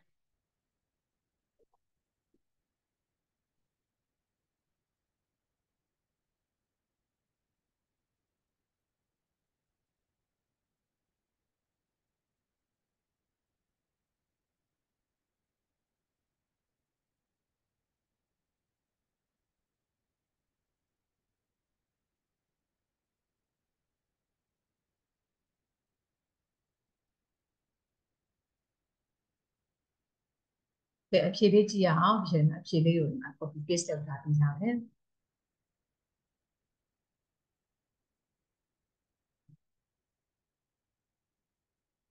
ကဲမင်းတို့ဖြေထားတာလေးနဲ့တိုက်ကြည့်လားနော် nuclear fuel ဒီဥပဲတင်ခဲ့တယ်ဗာလဲယူရေနီယံဟုတ်တယ်မလားဟင်မှန်သလားဖြေထားတာမှန်ကြလားဟုတ်ပြီ which one is a biofuel နော်အခုနပဲတစ်ပင်နေအကြောင်းပြောပါတယ်နော်အဲ့ wood ပေါ့2လို့မေးထားတယ်2လို့မေးတဲ့ကနှစ်ခုကိုဖြေရမှာပေါ့ fossil fuel တွေကဘာတွေလဲတဲ့မြေအောက်မှာရှိနေတဲ့ဟုတ်လားတွန်းထွက်တွေ for natural gas ဟုတ်တယ်နော်ကြောင်မီးသွေးတွေသဘာဝဓာတ်ငွေတွေ which one is example of renewable resource တဲ့ explain your answer တဲ့အခု၄မျိုးထဲမှာတဲ့ဘယ်ကောင်က renewable ဖြစ်မလဲတဲ့ကိုတို့ uranium တို့ natural gas ဆိုတော့ non renewable ဆိုတော့ကောင်မဲကြံတော့တယ်လေ wood ပဲပေါ့ဟုတ်တယ်မလား wood once trees have been cut down one can be grown to replace them တစ်ပင်တစ်ပင်ခုတ်လိုက်နောက်တစ်ပင်တစ်ပင်ကထွက်လာမှာပဲနှစ်သန်းပေါင်းများစွာကြီးဖောက်เสียရမလို့လေဟုတ်လားမဟုတ်လားဟဲ့နော်ဒါကြောင့်မလို့ wood ဒီဘာဖြစ်တော့ renewable resource ရမလား ABC ဒီလေးခုလုံးမှန်ကြလားမှန်တယ်နော်ဟေးတော်တယ်မှန်တယ်ဆိုရင်ကဲနံပါတ်2မေးခွန်းလေးကြည့်အောင် the diagram shows a photovoltaic cell ဟာဒီကနော်ဒီ solar cell ကိုပြောတာအခေါ်ပေါ်လေးနဲ့မှတ်ထားအောင်နော်ကလေးအဲ့တော့ဒီမှာ solar ပြားကြီးအဲ့တော့ solar ပြားကြီးထောင်ထားရင်သူမေးတာတော့ what energy change takes place when the cell absorbs sunlight တဲ့အဲ့တော့ဒီ cell ကနေရောင်ခြည်ကိုရတဲ့အခါ absorb လို့တော့နေရောင်ခြည်ကိုသူစုပ်ယူလိုက်တယ်ပေါ့ကွာနေရောင်ခြည်ကိုသူလက်ခံယူလိုက်တယ်အော်ဘာ energy ပြောင်းလဲခြင်းတွေဖြစ်မလဲတဲ့နံပါတ် E อ่ะနံပါတ် B อ่ะ state one other way in which sunlight can be used as an energy resource တဲ့အဲ့တော့ဒီနေရောင်ခြည်တွေကိုတဲ့ energy resource ဖြစ်နေသုံးနိုင်တဲ့တခြားနည်းလမ်းကိုဖော်ပြပေးပါတဲ့ explain when sunlight is described as renewable energy resource တဲ့ဘာဖြစ်လို့တဲ့နေအောင်ကြီးဟာတဲ့ renewable energy resource ဖြစ်နေသတ်မှတ်ထားနိုင်တာလေတဲ့ကဲ ABC ဖြေကြည့်ပါအောင်အရင်ဖြေကြည့်လိုက်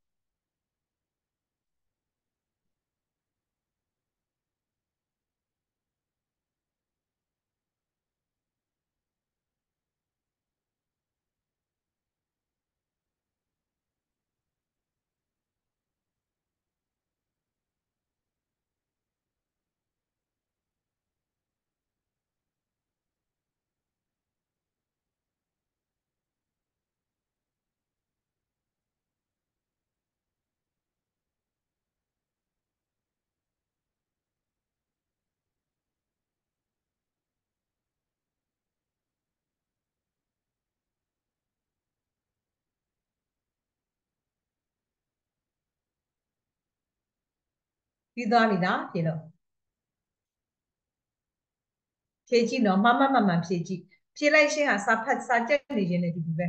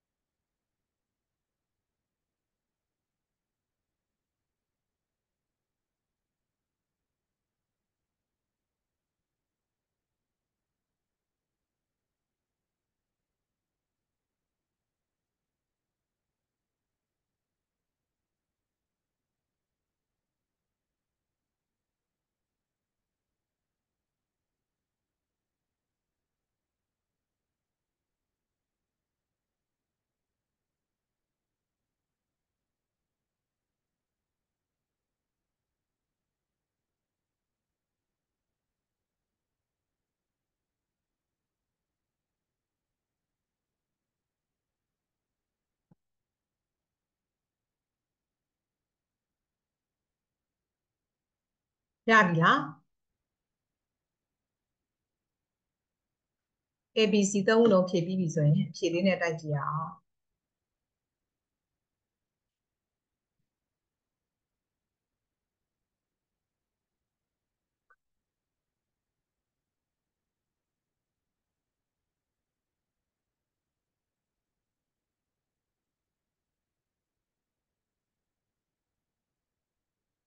ကဲဒီမှာအဖြေလေးရပြီဖြေလေးနဲ့ကြည့်အောင် what energy shall take place when the cell absorbs sunlight ဒီ solar cell တွေနေအောင်ယူရတဲ့အခါမှာဘာ energy တွေဖြစ်ပြောင်းတယ်နေအောင်ကြီးဆိုတဲ့ဟိုကဘာ energy လဲကလေးတို့အလင်းရောင်လေlight energy တွေကနေပြီးတော့ teacher တို့ကဘာ energy ပြောင်းပေးတာလဲ electric energy ဟုတ်ပြီနော်နောက်ကနံပါတ် B နော် energy resource အဖြစ်နဲ့တဲ့နော် other way in which sunlight can be used as an energy resource တဲ့နေအောင်ကြီးကို energy resource အဖြစ်နဲ့သုံးနိုင်တာတခြားဘယ်နည်းလမ်းနဲ့သုံးလို့ရသေးလဲတဲ့ရှင်ကရွတ်ပြသွားတယ်အများကြီးပဲလေဒီကိုရောင်ထဲမှာသုံးမှာလား aircon မှာသုံးမှာလားနော်ဟုတ်ပြီလားစသဖြင့်လေ an example heating water in a solar panel တဲ့တို့ကဒီရေကိုပူပေးတဲ့အခါနော်ဒီနေအောင်ကြီးရဲ့စွမ်းအင်ကိုသုံးပြီးတော့ပူပေးလို့ရတယ်နော်ဘာဖြစ်လို့ sunlight ကတဲ့ဒီ renewable energy ဖြစ်သုံးနိုင်တာလေဒီလိုနေ့တိုင်းမှာဖြစ်တော့နေရပူနေတာလေ we cannot use up the supply of sunlight နေအောင်ကြီးကိုတို့ကသုံးလို့ကုန်သွားတယ်ဆိုတာမရှိဘူးတဲ့ဟုတ်လားနေအောင်ကြီးကိုသုံးလိုက်လို့နေအောင်ကြီးမရှိတော့ဘူးတို့နေအောင်ကြီးစွမ်းရင်မရှိတော့ဘူးခဏမကလို့မရဘူးဆိုတော့ခဏပဲညတော့ဟုတ်တယ်မလားမိုးနဲ့တော့ပြန်ရတာပဲလေနေကြီးကလင်းနေတာပဲပူနေတာပဲ the sun shine continuously နော်တရှင်းတော့ you are the sunshine ဆိုတော့တရှင်းတော့ရှိသေးတယ်သိတယ်မလားအမြဲနေအောင်ကြည့်ရတယ်ဆက်တိုက်အစင်ဆက်မပြတ်အဲ့တော့တို့ကဘာကြီးကလဲနေတော့နေ့နဲ့ညနဲ့ဖြစ်နေနေကတော့အမြဲတမ်းမှဖြစ်တော့အပူတက်လင်းတက်တွေလွတ်ပေးနေတယ်ဟုတ်လားအဲ့ဒါကြောင့်မို့လို့တို့ကနေအောင်ကြည့်ပြီး renewable energy ဖြစ်ပါတယ်လို့ပြောလိုက်တာနားလည်မလားကလေးတွေနားလည်ပါပြီနားလည်ပါပြီဟုတ်ပါပြီ okay ဒါဆိုရင်နောက်တစ်ခုသွားရအောင်တခြားဘာသာတွေရောစာတွေဖတ်ပြီးပြီလားဟုတ်မလုပ်ရသေးမလုပ်ရသေးဘူးဘာဖြစ်လို့လဲတမွေးလောက်နီးနေလုပ်ရသေးဘူးလားတမွေးချင်ကန်နေဆိုတာဘာဖြစ်လို့ရင်တုံနေရတာဘယ်ကဘယ်လိုစလုပ်ရမလဲမသိဘူးအာဘယ်ရစားလို့မှမသိဘူးအစနေလုပ်ပေါ့ကွာနော်ကဲလာပါပြီရှင် concept အသစ်ပါ heat conduction ကဲဒီမှာကောင်မလေးမျိုးသမီးလေးတယောက်မလုပ်နေတော့ဟေးကြည့်ပါဦးခလေးတို့စိတ်ကိုပေါ့ပေါ့ပါပါထားတော့ကြားလားစိတ်ပေါ့ပေါ့ပါပါလေးထားတော့ဘာမှကြောက်စရာမရှိဘူးဒီလိုတေးသေးရှားရှားလေးလှုပ်ထားကြတာနော်ဘာမှမကြောက်နဲ့ why does the spoon get hot ဟောကောင်မလေး coffee ဖြောနေတယ်ထင်တယ်နော်ဟုတ်တယ်မလား coffee ကွက်လေးဇွန်းလေးနဲ့ဘာဖြစ်လို့တဲ့ဇွန်းလေးကပူလာတာလေးတဲ့သူစာမဖတ်သေးဘူးပုံလေးကိုအရင်ကြည့်ပြီးတော့လေ့လာရအောင်ဘာလို့ဇွန်းလေးကပူလာတာဟေးဟေးပြောကြည့်ပါဘာလို့ဇွန်းလေးကပူလာအေးရဟမ်ဟမ် heat energy စွန်းစီတော့အဲ့ပေါ့ဘ누구ရှိရ heat energy တော့ coffee က heat energy အေးမှန်တာပေါ့ coffee ပဲဖြစ်ဖြစ်လက်ဖေးပဲရေနွေးပဲဖြစ်ဖြစ်ပူနေတဲ့ကောင် hot drink တခုဟုတ်တယ်မလားအဲ့တော့ तू ကဇွန်းလေးကဒါ metal spoon လေးကိုသုံးထားတာเนาะတတ်ထုဇွန်းလေးပေါ့ကွာအဲ့တော့ဒီဇွန်းလေးမှာ तू ကင်တဲ့နေရာလေးရှိတယ်เนาะအဲ့ဒီကင်တဲ့နေရာလေးမှာ तू ကကောင်မလေးကတော့ပူနေတယ်ပူတော့သွားလေးဖြဲပြီးရီပြတယ်သိလားเนาะ तू ကခန္ဓာရည်ရှိတယ်ပေါ့เนาะ Sarina တဲ့ဟုတ်လားသူ့နာမည်ကเนาะ is staring at hot drink သူပွေးနေတယ်ဒီ hot drink လေး coffee လေးပဲပေါ့ကွာ coffee ကွက်လေးသူ coffee ဖြောနေတာ she is using a metal spoon တတ်ထုဇွန်းလေးကိုသူသုံးပြီးတော့မြည် so the handle of the spoon is too hot to hold အဲ့တော့ဒီ spoon ရဲ့ handle လေးအားတဲ့ကြိုင်ဖို့အတွက်ကိုအရန်ကိုပူတယ်တဲ့ the drink is hot ဒီသူလုပ်နေတဲ့အရေလေးက coffee ရေလေးပဲပေါ့နေတယ် it is a store of thermal energy ဒီရှေ့ရှေ့မှာကလေးတို့ကိုပြောခဲ့တယ်နော်ဘာလို့ thermal energy ဆိုတာ heat energy heat energy ပဲပေါ့ရှမ်းထက်တို့ငြိမ်လိုက်တာဒီနေ့ဟေးရှမ်းထက်ကောင်းဆက်တို့ရှမ်းထက်တို့ငြိမ်လိုက်လားဟမ်ဘာဖြစ်လို့တော့ငြိမ်နေကြတိတ်ပြော့နေကြတော်စင်တို့ဟေး我俺每个礼拜咱们家呢，你都是要咱家都要咱家，三百米路程呢，喏，你一年的钱啊，如果你3米嘛，冇钱对你要的。အဲ့တော့ခါကြတော့တို့ဒီတာမဲ့ energy ဆိုတာ heat energy ပဲဟာတာမဲ့ကဘာမှမသိမလုပ်နဲ့နော်အစိုးရစာတင်တွေကပြောထားပြီးသားအပူစွမ်းအင်အပူကြောင့်ဖြစ်ပေါ်သောဆိုတဲ့အဓိပ္ပာယ်ကိုစောင့်နေတာနဲ့ဆိုတာ some of the energy goes into the spawn အဲ့တော့ဒီ hot drink ကအပူတွေဒီဘဒုရှိကိုရောက်သွားတယ် spawn ရှိကိုရောက်သွားတယ် and travels up the handle ဘဒုရှိကိုခရီးဆက်လိုက်ပြန်တော့ကောင်မလေးရဲ့လက်ရှိကိုသွားပြန်ပြီပြီးတယ်နော် travel ဆိုတာ when Sarina touches the handle it feels off သူကဒီကိုဇိုးလေးရဲ့လက်ကင်တဲ့နေရာလေးကိုထိတဲ့တော့သူမှပူတဲ့ခံစားချက်လေးဖြစ်သွားတယ်တဲ့ကဲအဲ့ဒါဒီဘာကြောင့်လို့ထင်လို့ဆိုရင်အပူတွေဒီ hot drink ကတစ်စင်းဘယ်ကိုသွားပါတယ်လဲ sponge ကိုသွားပါတယ်အဲ့ sponge ရဲ့ handle ကတစ်စင်း Sarina ရဲ့နော်လက်ကလေးရှိကိုရောက်သွားတယ်အပူတွေဒီဘာဖြစ်တော့ရှောက်ကူးသွားတာပေါ့အပူရှောက်သွားတယ်ပေါ့ပူစီးကူးသွားတယ်လို့ခေါ်တယ် conduction of heat ဆိုတာအပူစီးကိုတာမှတ်ထားနော်အဲ့တော့အပူစီးကူးပြီဆိုရင်ဒီ share တို့ကအပူစီးကူးဖို့ material တွေအရှင်းရှင်း touch ဖြစ်နေရမယ်အဲ့ဒါလေးမှတ်ထားအရှင်းရှင်း touch ဖြစ်နေရမယ်ဘာဖြစ်လို့လဲ hot drink တွေကိုဘယ်သူထည့်ထားလဲ metal spoon ထည့်ထားတယ် metal spoon ရဲ့ handle ကိုဘယ်သူကကင်လဲSarina လက်ကလေးကနေကင်လိုက်တယ်ဒါဆိုရင်ပစ္စည်းအရှင်းရှင်း material အရှင်းရှင်း touch ဖြစ်နေတာပေါ့ material နဲ့ဘာဖြစ်တော့ hot drink နဲ့သူတို့ touch ဖြစ်နေတယ်သူတို့ထိမိနေတယ်အဲ့လိုအချိန်မှာပဲအပူကစီးကူးနိုင်တယ်အဲ့ဒါ conduction ကိုထိလို့ပေါ့တေချာမှတ်နော်ဒါတို့သမီးတို့တေချာမှတ်တခါလေစာသင်နေတဲ့ခေါင်းထဲမှာစွဲနေအောင်မှတ်သွားအဲ့တော့မေးခွန်းလေးကနော် if Sarina use a plastic spoon metal spoon တတ်ထုဇွန်လေးနေရာမှာတဲ့ plastic ဇွန်လေးကိုတဲ့ပြောင်းပြီးတော့သုံးကြည့်လိုက်မယ်တဲ့ would she notice the same thing တဲ့သူဘာသတိထားမိလဲတဲ့အခုကကိုင်နာနဲ့တူပဲလားမတူဘူးလားဆိုတော့ဘာသတိထားမိလဲတဲ့ကလေးတို့ဘယ်လိုထင်တယ်လဲ plastic ဇွန်ကိုင်ပြီးပူလိုက်မယ်ဒီ hot drink လေးရောဘယ်လိုဖြစ်သွားလဲအိမ်မှာ coffee ချော်ဘူးလားအမေပြောပြတဲ့ coffee ပဲအစင်းနဲ့မော့နေတာပြောကြည့်ပါ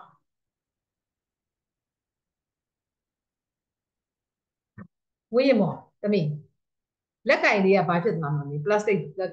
ဇွန်လေးတာသုံးလိုက်ဝေးရဟုတ်ချင်သမီးဘယ်လို feeling ဖြစ်သွားမလဲခုနတတ်ထုဇွန်လေးကင်ပြီးတော့300ကနေ plastic ဇွန်ကင်ပြီး300နဲ့ဘယ်ဟာအပူတက်တာလဲထင် plastic ကအေးပေါ့ plastic ဇွန်လေးကင်ပြီး300ပူတက်တာတဲ့လူတွေရောလက်ခံတယ်မလားကော်ဖီဖြော်ဘူးလို့မပြောနဲ့နော်โอเคအဲ့တော့ဒီအပူလျှောက်ကူးခြင်းဂုံတက်တိအဲ့ဒီမှာလေတို့ကပစ္စည်းအမျိုးအစားပေါ်မူတည်တယ်ကလေးလေးတွေနော်ဟုတ်လားဘာဖြစ်လို့တော့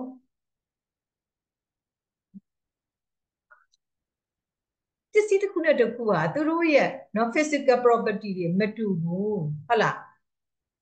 နော်အဲ့တော့ခါကြတော့သူကမေးထားတဲ့မေးခွန်းက plastic zone ကင်တဲ့အခါမှာသူခုနက feeling မျိုးပဲရသလားမရဘူးတဲ့ no the plastic spoon would hit up much more slow ပဲဟောတွေ့လား plastic zone ရဲ့ဒီအပူစီးကူးမှုဟာတဖြည်းဖြည်းနဲ့ဘာဖြစ်တော့ခုနကတက်ထု zone ကင်တယ်လို့မျိုးချက်ချင်းပူတက်လာတာမဟုတ် hit up much more slowly ဆိုဖြည်းဖြည်းလေးမှပူလာတာအပူလျော့သွားတာပေါ့ချက်ချင်း plastic zone စီကိုအပူစီးကူးကရောက်လာတာမဟုတ်အပူစီးကူးမှုနှုံဖြေးတယ်ဆိုတဲ့သဘောကိုပြောတာ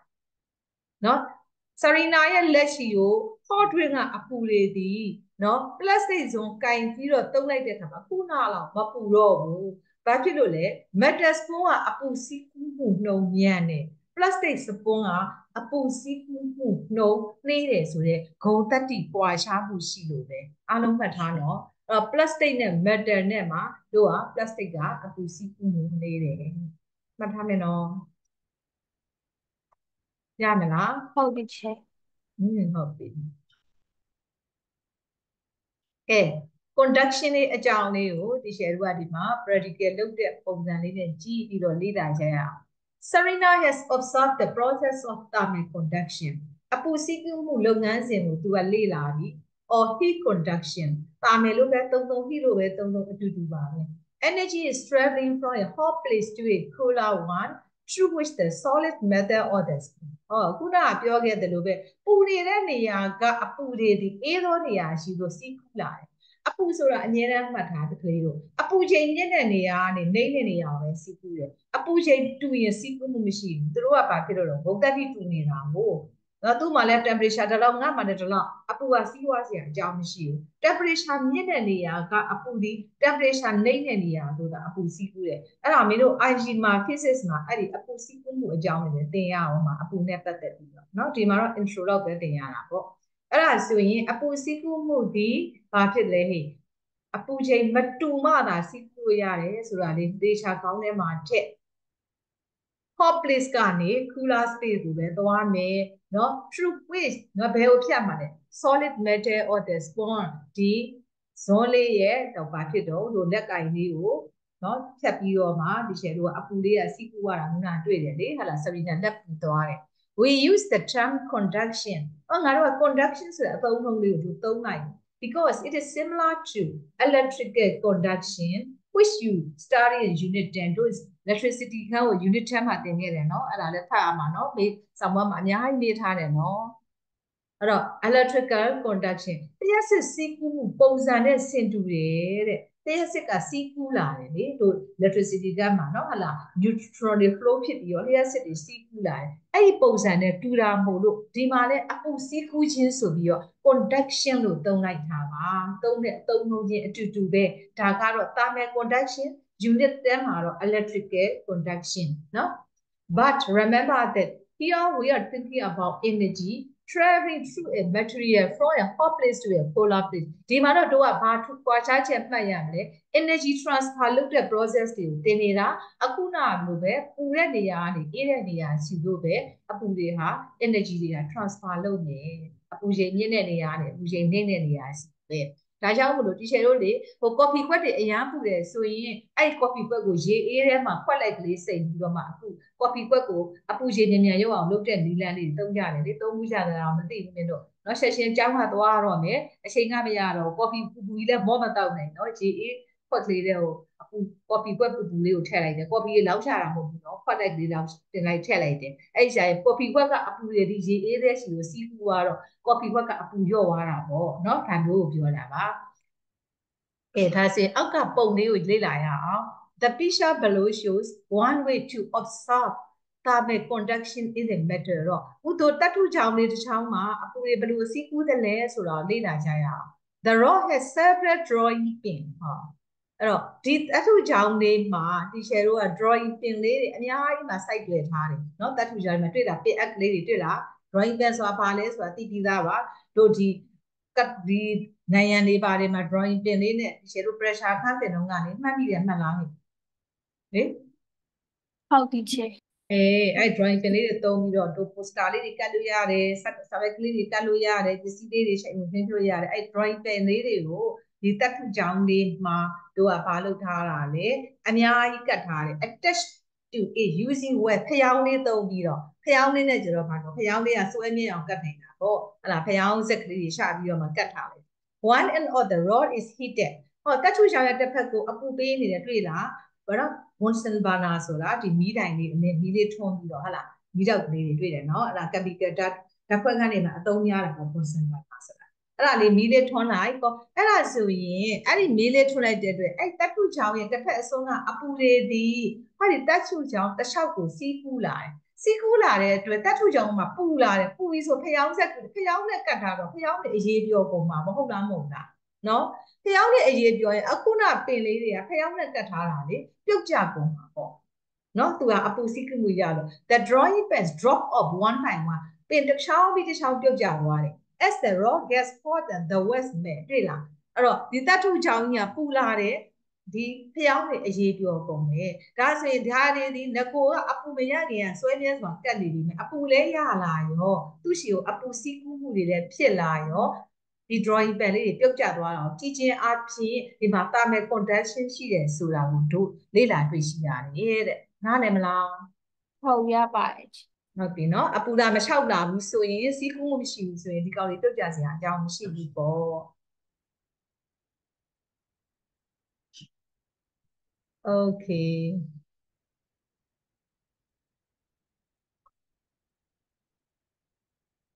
อืม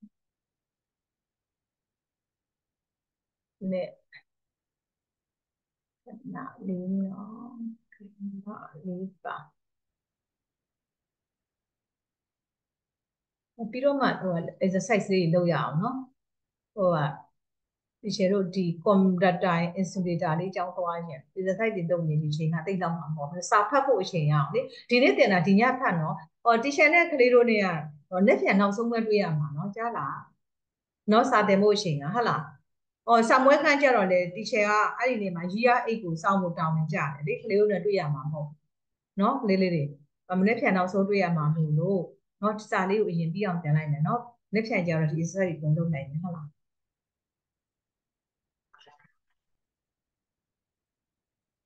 ကဲကြည့်အောင် conductor and insulator အခုနကအပူတွေရှောက်ကူးလာ conduction ဖြစ်တယ် conducting ဖြစ်တယ်အဲ့တော့ဒီမှာ conductor နဲ့ insulator တဲ့နော်နှစ်ခုအကြောင်းကိုဒီမှာရှင်းပြထားတယ် metal such as copper aluminum and steel are good thermal conductor တေချာမှတ်နော် good thermal conductor အပူစီးကူးမှုကောင်းတဲ့ပစ္စည်းတွေ copper တို့ aluminum တို့ steel တို့နော်အဲ့ဒီကောင်းတွေကအပူစီးကူးမှုကောင်းတယ်အဲ့ဒါတွေနဲ့ပြုလုပ်ထားတဲ့နော်မင်းတို့ဒီမိဝကြောင်မှာတုံးတဲ့ဇွန်းတွေပကံတွေအိုးတွေဒါတွေဟာနော်အပူစီးကူးမှုအားကောင်းတယ်ပေါ့နော်အဲ့တော့အပူစီးမှုကအားကောင်းတဲ့ကောင်းကိုကိုင်းတဲ့မြေမျိုးတွေကိုရှက်ရှင်းကိုပူကျက်သွားမှာလေဒါ good thermal conductor လို့ခေါ်တယ် most non-metal such as wood and plastic are poor thermal conductor ဟောတတ်ထုမဟုတ်တဲ့ပစ္စည်းတွေဘာလို့တစ်သားတွေတို့တစ်သားရောင်းမှလေးတွေတို့ပြီးထမင်းဦးမွေတယ်မြင်ဘူးတယ်မလားနော်တက်သားလက်ကင်လေးတက်သားဇွန်းလေးတွေနော်ဒါလေးတွေလက်ကင်မှာတက်သားလေးနဲ့ဘာလုပ်ထားတာလဲဇွန်းလက်ကင်လေးလုပ်ထားတာလေးတွေမြင်ဘူးတယ်မလားကလေးတွေဟုတ်မြင်ဘူးပါအေးအဲ့ဒါဘာဖြစ်လို့တော့သူကပူဝါတမ်မဲကွန်ထက်တာဖြစ်တဲ့အတွက်သူ့ကိုတို့ကဘာဖြစ်တော့ဒီတက်သားတို့ပလတ်စတစ်တို့နဲ့လုပ်ကြတာပလတ်စတစ်နော်အစုပ်ကလေးတွေဆွတ်ထားတယ်ပူဝါတမ်မဲကွန်ထက်တာ is called a thermal insulator insulate ဆိုတာတို့ electricity ခန်းမှာသိပြီးသား insulate ဆိုတာဘာဖြစ်တာတော့ဒီ conduction ဖြစ်မှုကိုသူကဘာဖြစ်လဲဟန့်တားပေးတာနော်အဲ့တော့သူ့ကို thermal insulator လို့ခေါ်တယ် thermal insulator ဒီပူဝါ thermal conductor ကိုခေါ်တာပါအပူစီးကူးမှုအားနည်းတဲ့ပစ္စည်းတွေမှတ်ထားနော်အပူစီးကူးမှုအားနည်းတဲ့ပစ္စည်းတွေကိုပူဝါ thermal conductor လို့ခေါ်တယ်အပူစီးကူးမှုအားကောင်းတဲ့ပစ္စည်းတွေကို conductor လို့ခေါ်တယ်အဲ့တော့ what is conductor what is insulator ဆိုပြီးတော့သူတို့ definition လေးတွေ define လုပ်ခိုင်းနေဆိုရင်ကလေးတို့ဒီစာပိုက်ကလေးဖြေလိုက်ရုံနဲ့အဲ့တော့ good thermal conductor တွေနော်ဘာတွေလဲ copper aluminum steel သူတို့ကပါအပူစီးကူးမှုအားကောင်းတယ်ဘာတွေတော့ insulator တွေက poor thermal conductor တွေ conductor ဆိုတာအပူစီးကူးနိုင်တာ conductor လို့ခေါ်တယ်အဲ့တော့ဒီဘက်ကပုံလေးကိုကြည့်လိုက်ပါအောင်လေးတွေဒီချေတို့ဒီမှာဒီရုပ်ဝတ္ထုပစ္စည်းတွေအားလုံးတွေဟာတော့ actor နဲ့ molecule တွေနဲ့တိဆောက်ထားတယ်အဲ့ဒီတိဆောက်ထားမှာရုပ်ဝတ္ထုပစ္စည်းတွေမှာရှိတဲ့အစိတ်ပိုင်းလေးတွေအမှုန်လေးတွေဖြစ်နေဒီချေတို့လေ့လာတယ်ဥပမာတန်တယ်ပစ္စည်းတွေတန်မှုန်လေးတွေပေါ့ဟုတ်တယ်မလားတတ်ထုဒီကောပါဆိုရင်လည်းဒါကောပါမှာရှိတဲ့အမှုန်လေးတွေ particle ဆိုရင်ဒီမှာဖွဲ့စည်းထားတဲ့အမှုန်လေးတွေတန်မှုန်လေးတွေစုလိုက်တော့တန်တယ်ကြီးဖြစ်သွားတာပေါ့နော်အဲ့တော့ဒီမှာရှိနေတဲ့ particle လေးတွေဒီတဲ့ဘာဖြစ်တယ် vibrate ဆိုတာတုန်ခါနေတာ more at the hot end than the cold end တွေ့လားဒီဘက်မှာ hot end လို့ပြထားတဲ့လိမ္မော်ရောင်ဘက်မှာသူ့ရဲ့တုန်ခါမှုကများတယ်နော် cold end လို့ပြထားတဲ့ပြာရောင်လေးချဲထားတဲ့ဘက်မှာတုန်ခါမှုကနည်းတယ်ဟိုဘက်မှာတုန်ခါမှုလေးတွေကို arrow head တွေနဲ့ပြထားတွေ့လားတွေ့လို့တုန်ခါတာကိုပြတာနော်တုန်ခါမှုတွေက hot end ဘက်မှာပို့ပြီးတော့ဗာကြည့်တော့တုန်ခါမှုများတယ် cold end ဘက်မှာတုန်ခါမှုနည်းတယ်အဲ့တော့ teacher တို့လေအပူနဲ့ပတ်သက်ပြီးတော့တို့ကပါဆက်ပြီးတော့စဉ်းစားအပူဆိုတာတို့အပူချိန်ကိုတိုင်းလိုက်တာလေအပူချိန်မြင့်နေအပူချိန်နှိမ့်နေနော်မင်းတို့နေမကောင်းဖြစ်တဲ့အချိန်မှာလေခေါ်ဟန်မပြောအောင်ဆိုတော့နော်တာမိုမီတာလေးနဲ့ကိုခန္ဓာကိုယ် temperature တိုင်းနေရှိတယ်မဟုတ်ဘူးလားအဲ့တော့မင်းတို့ရဲ့ခန္ဓာကိုယ်ကလည်းသူတို့ပဲ particle လေးနဲ့တိဆောက်ထားတာ မင်းတို့ရဲ့ခန္ဓာကိုယ်က particle လေးတွေအပူချိန်မြင့်နေတုတ်ခါနေတယ်အဲ့တုတ်ခါမှုကို measurement လုပ်တာ temperature ပဲကလေးလို့နော်ဟုတ်လား temperature ပဲအဲ့တော့ဘလောက်အပူချိန်မြင့်တယ်လဲနှိမ့်တယ်လဲဆိုတာဒီ particle တွေရဲ့ vibration တုတ်ခါမှုကိုတိုင်းတာတာပါအဲ့တော့ဒီမှာ hot and cold မှာတုတ်ခါမှုများနေတာတွေ့ရတယ်တဲ့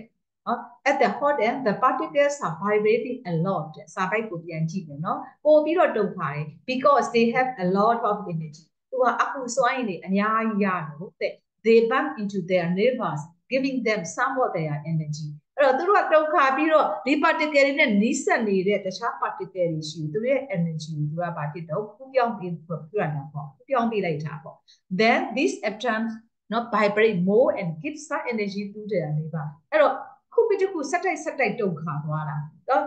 သူရတဲ့ energy ကိုသူ transfer လုပ်လိုက်တာပေါ့အပူစွမ်းရည်တွေရောအဲဆိုရင်အခုပြီးတစ်ခုဇက်တိုက်တုံခါသွားခြင်းအပူတွေကစီးပူဖြစ်တယ်ဒါလေးကိုသူကပြောပြတာ in this way energy travel through the solid from the hot end to the cold end ဒီလိုနည်းအားဖြင့်ဒီအပူစွမ်းရည်ဒီ hot end ဘက်ကနေ cold end ဘက်ကိုအပူမှာစီးပူသွားမယ်တဲ့တဖြည်းဖြည်းနဲ့ဟိုတတ်ထူကြောင်းတစ်ခုပူလာမှာပေါ့เนาะဒီ vibration ကတစ်ခုပြီးတစ်ခုစီးပူသွားတော့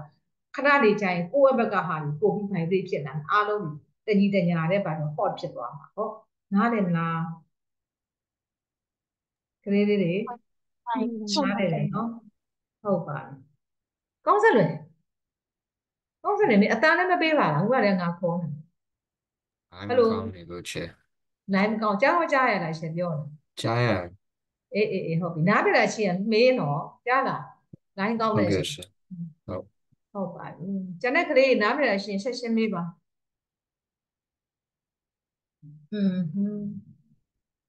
hot drinks are often served in plastic နော်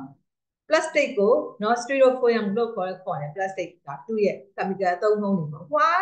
are these easier to hold than a paper cup တဲ့အဲ့တော့တို့ဒီ plastic ခွက်ကလေးတွေနဲ့နော်အပူတဲ့နော် hot drink တွေကိုတို့ကဘာဖြစ်လို့သုံးကြတယ်သူကဘာဖြစ်လို့တဲ့စက္ကူခွက်နဲ့ထည့်ထားတာနဲ့ဒီ plastic ခွက်နဲ့ခွက်ထားမှာဘာဖြစ်လို့ plastic ခွက်နဲ့ထည့်ထားတာတိုင်ရတာပိုလွယ်တယ်လို့ထင်တယ်တဲ့ပြောကြည့်ပါplastic နဲ့ပိတ်ထားတယ် plastic ကတာမဲ insulator ဖြစ်ဟုတ်တယ်ပေါ့တာမဲ insulator အပူစီးကူးဖို့သူကဟန်တာပေးတယ် poor conductor ဖြစ်နေလို့ပေါ့เนาะ paper cup ကတော့မင်းတို့အပြင်မလက်တွေ့လေเนาะ coffee ခွက်ကလေးတွေကိုစက္ကူခွက်လေးနဲ့ကင်တာ plastic ကကြာကင်နိုင်တယ်ဘယ်လိုကင်နိုင်တာပေါ့ paper cup ကတော့သူကဘာ conductor ဖြစ်နေ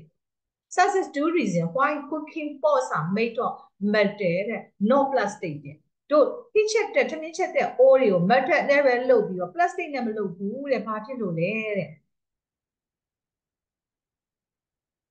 ပြောကြည့်ပါဦး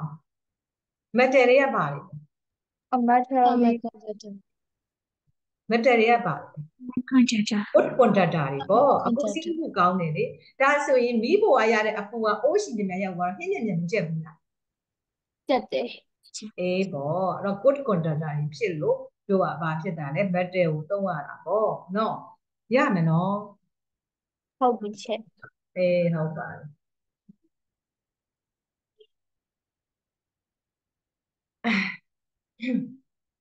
အဲ့တော့ဒီမှာအဖြေလေးကိုလိုရေးတယ်လဲဆိုတာကြည့်ရအောင်အဲ့တော့ဒီ plastic တွေကဘာဖြစ်တော့ styrofoam တွေကဘာဖြစ်လဲပူဝါတာမယ် conductor ပူဝါတာမယ်ဆိုဆန့်ကျင်ဘက်က good တာမယ် insulator ပေါ့ insulator အနေနဲ့ဆိုတော့ good conductor အနေနဲ့ဆိုတော့ပူဝါတစ်မျိုးပဲရေးပါနှစ်မျိုးယူရောမရေးပါနဲ့နော် because it is mostly gas trapped in the plastic and it is usually thicker than paper သူကစက်ကူတဲ့ဆိုင် plastic ကပိုထူတယ်အဲ့တော့သူတို့ထဲမှာဘာဖြစ်တော့ plastic တွေမှာသူက mostly gas trap သူကဒီ plastic ထဲမှာဒီအပူစီးကူးမှုကဘာပြောနှေးတယ်ဂျားထဲမှာသူက gap လုပ်ထားတယ်နော်အဲ့ဒါကြောင့်မလို့တဲ့သူအပူစီးမှုကနှေးတဲ့အတွက် plastic ပဲသုံးတာပိုကောင်းတယ် energy conducts more quickly နံပါတ်3မြေပုံနော်လာဘာဖြစ်လို့ဟင်းအိုးတွေကို metal နဲ့လုပ်ထားလဲနော်အပူစွမ်းရည်နေသည်ဘယ်လိုစီးကူးမှုကဘယ်မှာအများဆုံးလဲ metal မှာအများဆုံး more quickly through metal to food ဟုတ်လားဟင်းဒီဟင်းတွေအသားဟင်းငါးတွေဟင်းတွေရှိဘူးတို့ကဘာဖြစ်သွားမှာလဲဒီပူစီးကူးမှုကအမြန်ရောက်သွားမှာအဲ့ဒါမှဒုတိယစင်မီတာကတက်တာမှာပေါ့ဟုတ်တယ်မလား plastic မဲplastic ဆိုတာသိတဲ့အတိုင်းဒီပူရင်ပျော်ကြမှာပဲနော် or burn on the flame မီးတောက်တွေဖြစ်မယ် or when very hot ဒါဘာဖြစ်လို့လို့အရန်ကိုဘာဖြစ်လို့နော်ဟိုပူကျက်သွားပြီးတော့အခါကျတော့တို့ကရေပျော်သွားနိုင်တယ်အဲ့ဒီအကြောင်းအရာနှစ်ချက်ကြောင့် plastic မသုံးဘူးတဲ့ metal ပဲသုံးတယ်တဲ့ရမယ်နော်အဲ့တော့ဒီအတိုင်းဒီချေရေးတစ်ထပ်ထိပ်ဖြေရမှာလားလို့ပါနော်ဒီချေကတော့concept တွင်ရပါမယ်နော်ဒီအကြောင်းအရာလေးနော် conductor လားဥပ conductor သို့မဟုတ် good thermal insulator လို့စာလေးပါလိုက်ပြီဆိုတဲ့ကောအဆင်ပြေပါပြီဒါကတော့ရေခဲတုံးတွေအရေးပြောတာရေခဲတုံးတွေအရေးပြောမယ်ဆိုတော့ plastic block ပေါ်မှာရေခဲတုံးလေးနဲ့တင်ထားတယ် metal block တက်ခုတုံးပေါ်မှာလည်းရေခဲတုံးလေးတင်ထားတယ် size တူတဲ့ရေခဲတုံးလေးတွေအဲ့တော့မင်းတို့တွေးကြည့်ပါဦးဘယ်ကောင်ကအရင်ရေစပြောမလဲတဲ့ရေးထားတယ်လေးကောင်ကလက်တွေ့စသက်ရှိကလေးပေါ့ metal block ကအရေးစပြောမယ်ဟဟလားဘာဖြစ်လို့တော့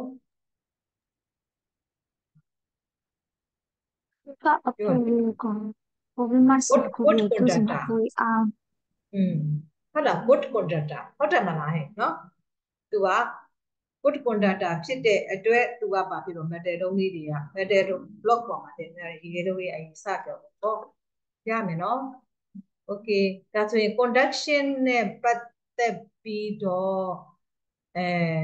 တို့ဒါတော့လေ့လာပြီးရင်မစိုးပါဘူး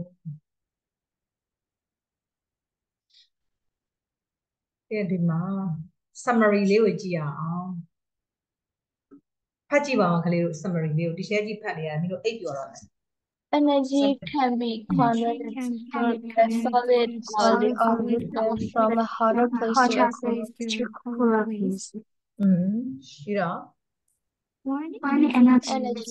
conducted through a material, the material is transformed. In condition, energy is transferred from one vibrating particle to the next. ဟုတ်ပြီအဲ့တော့ energy ဟာ conduct လုပ်နိုင်တယ်စီးကူးနိုင်တယ်ဘာ energy တို့ heat energy thermal energy တွေပြောနိုင်တယ်ကလေးတို့ solid or liquid အဆိုင်ခဲကိုပဲဖြစ်စေအရည်ကိုပဲဖြစ်စေဖြတ်ပြီးစီးနိုင်တယ်ဘယ်ကနေပဲတော့ hotter place ကနေ cooler place ပူတဲ့နေရာကနေနေတဲ့နေရာရှိတယ်အဲ့တော့ energy ဟာဘယ်သူ့ကိုဖြတ်ပြီးတော့စီးကူးနိုင်တယ် conducted through a material the material itself does not move material ကြီးတော့ရွေ့သွားတာမဟုတ်ဘူးเนาะကလေးတို့အပူက material ကိုဖြတ်ပြီးတော့เนาะစီးကူးသွားတာဟုတ်ပြီเนาะif in conduction energy transfer from one vibrating particle to the next အဲ့တော့ energy ကခုနကလေ particle လေးတွေ vibrate လုပ်ခြင်းအရင်စီးကူးတယ်ဆိုတာရှင်းပြပြီเนาะအပုံလေးတစ်ခုနဲ့တစ်ခုဒီဓမ္မအပုံလေးရဲ့ဒုတိယအပုံရှိလို့ vibration ကကူးဆက်သွားတယ်နောက်ဆင့်ကူးဆက်သွားတာပေါ့အဲ့ဒါနဲ့ energy က transfer လုပ်နိုင်တယ်တဲ့အဲ့တော့ဒီ summary လေးကိုနားလည်မယ်ဟုတ်ပြီတိကျဖို့တိကျပြီးရင်ဘာဘယ်သူများ extra class ခေါ်ထားသေးလဲမရှိဘူးချက်မရှိဘူးเนาะတိကျနည်းနည်းလေးဆက်လိုက်မယ်เนาะရမလားရတယ်เนาะမပြီးမှဆိုလက်ခံကြတော့တနားကြီးပွဲပဲအချိန်ရတာဆိုတော့လေ convection เนาะဒါလည်းเนาะဒီ heat transfer မှာရှိတဲ့နည်းလမ်းတစ်ခုပဲ heat transfer ဒီခုန conduction နဲ့အခုဟာ convection နဲ့ convection is just one way in which energy can be transferred from a hotter place to a cooler place เนาะ conduction ကြောင့်ခုနနားရပြီ energy ကိုဘယ်လို transfer လုပ်လဲ hotter place ကနေကိုเนาะ cooler place ကိုသွားမယ် here is another နောက်ထပ်နည်းလမ်းတစ်ခုဆက်ပြီးလေ့လာရအောင်အဲ့ဒီတော့ခါကြတော့ဒီမှာ eagle လေးသိငယ်လေးတစ်ကောင်ဒီထဲမှာပြန်တန်းနေတယ်တွေ့သလားဟင်တောင်ပန်လေးကိုဖြတ်ပြီးတော့เนาะ The eagle in the photograph does not have to flap its wing to stay up in the air အဲ့တော့ flap လုပ်တယ်ဆိုတော့တို့လေမြန်နေလေကောင်းကင်မှာပြန်တန်းတဲ့အခါမှာလေမြန်သူ့တောင်ပန်တွေကိုเนาะဒီလေမြန်အတက်အဆင်းလုပ်ဖို့ control လုပ်ပေးတဲ့ဟာကို flap လို့ခေါ်တယ်လေမြန်မှာဒီလေမြန်တောင်ပန်လေးဒီဘာဖြစ်လဲလေအတက်အဆင်းလုပ်တဲ့အခါမှာတောင်ပန်ရဲ့ position လေးကိုပြောင်းလဲလုပ်နေတာအဲ့ဒါ flap လုပ်တယ်လို့ခေါ်တယ်အဲ့တော့ဒီ eagle လေးမှာတော့အဲ့လိုဘာဖြစ်တော့ flap လုပ်ဖို့အတွက်မရှိဘူးเนาะအဲ့ဒါဒီလေထဲမှာအကြာကြီးရက် to stay at လေထဲမှာရက်တန့်ပြီးတော့နေဖို့အတွက်ပေါ့ it has found a place where one more air is rising Edima, tu a bow with your letter. Puni them, Punwini, label bomb. Eddie label hard, Eddie to piantani the foundation machine. The rising as supposed to figure. Eddie label deep neck lego support look hard, lay them matua, piantan jetting now. Oh, Leani, label pen hard. One air rising like this is called convection current. Ari lebuga ne matasin apusi kumudi the equal ratio yakawara leha tasin. Arago convection lo koi.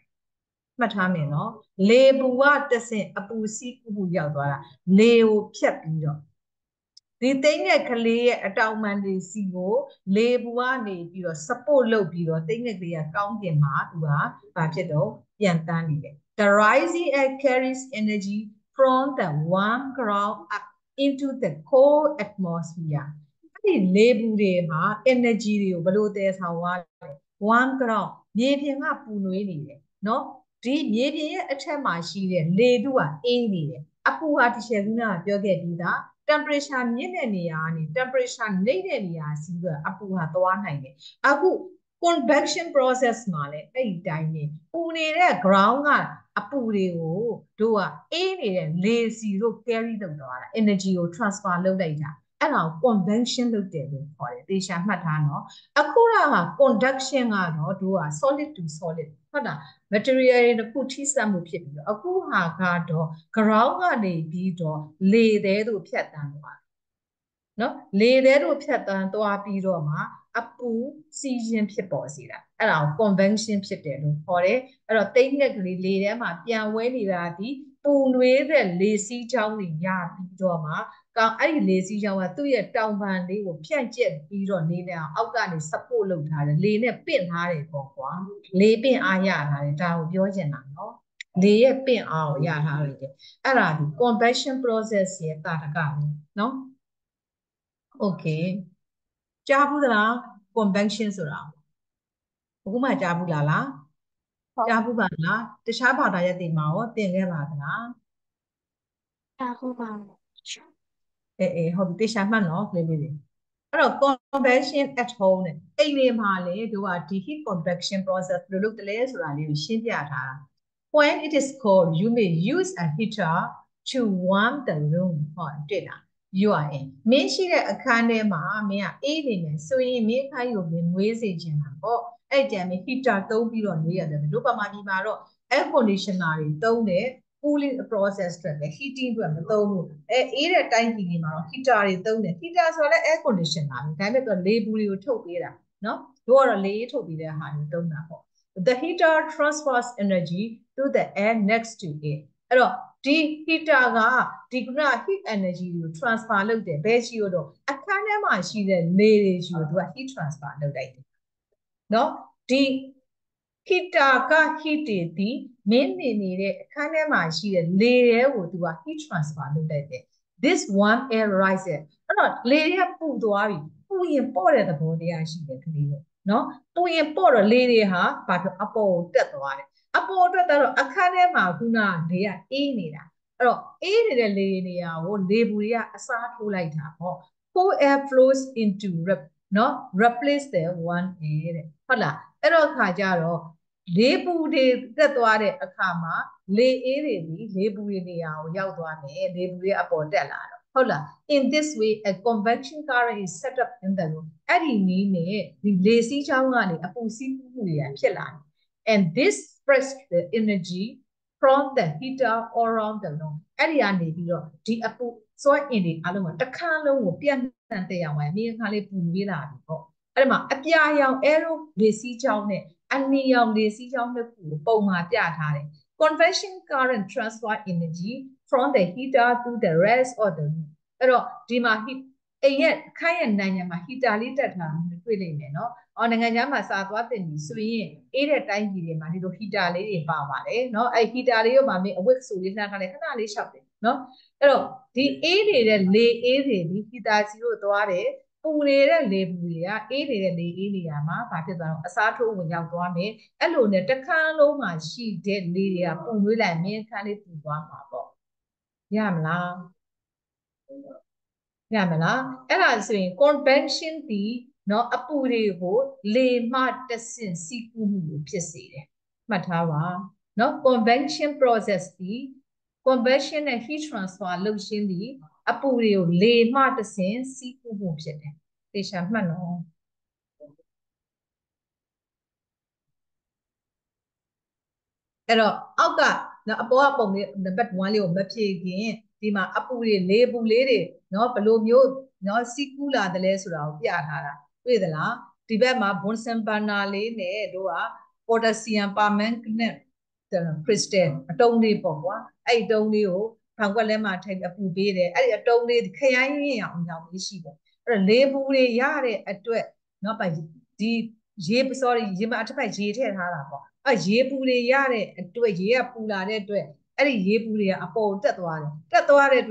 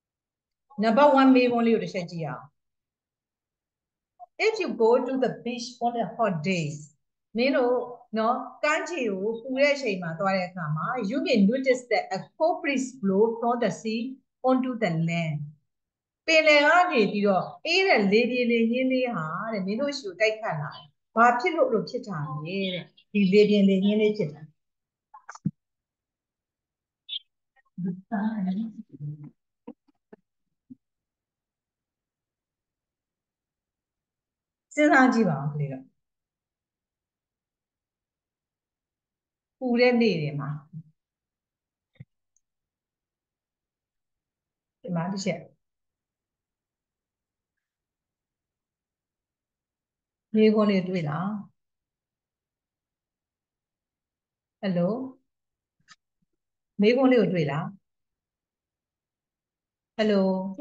လေးကြားရလား ဟုတ်ကြားရတယ်ဒီချာ ကဲကန်းချေသွားရင်လေပြေလေညင်းလေးအေးအေးလေးတိုက်နေတာဘာကြောင့်လို့ထင်လို့ပြောဦးတဲ့နေကင်းတွေကိုပြောတာနော်ဘာကြောင့်ဒီပင်လယ်ကနေလေအေးအေးလေးတွေမင်းတို့ချီရောက်လာတယ်ဘာကြောင့်လေရောက်လာတယ်ဆိုတော့ convection process လေဟုတ်တယ်မလားအခုနဒီရှယ်ပြောရလေ convection ဆိုတာလေနဲ့ရေနဲ့မှာအပူကိုဘာဖြစ်တော့ transfer လုပ်နိုင်တယ်လို့ပြောတယ်လေဟုတ်လားမဟုတ်လားဟုတ်ပါပြန်စဉ်းစားနော်အခုပထမဒီနေ့စတင်တာ conduction အခု convection တင်တယ်အဲ့တော့ conduction ကတော့ခုနဇွန်းလေးက coffee ကွက်ထဲကိုပြောတယ်ဇွန်း coffee ကွက်ကအပူတွေဒီဘာဖြစ်တော့ဟင်တို့ဇွန်းစီရောတဲ့ဇွန်းကနေလက်ကိုရောက်လေလက်ကဇွန်းကိုကင်ထားတာဟုတ်လား solid အရှင်းရှင်းမှာအပူတွေခြောက်ကူးပြီးတော့အပူစီးကူးမှုတွေဖြစ်တာအခု convection အရေသုံးမဟုတ်အငွေ့ဒီမှာဖြစ်နိုင်တယ်အခုလေဆိုတဲ့ဟိုကအငွေ့ဆိုတော့ဘာ process ဖြစ်သွားတာဘာ process ဖြစ်သွားတာ conduction လား convection လား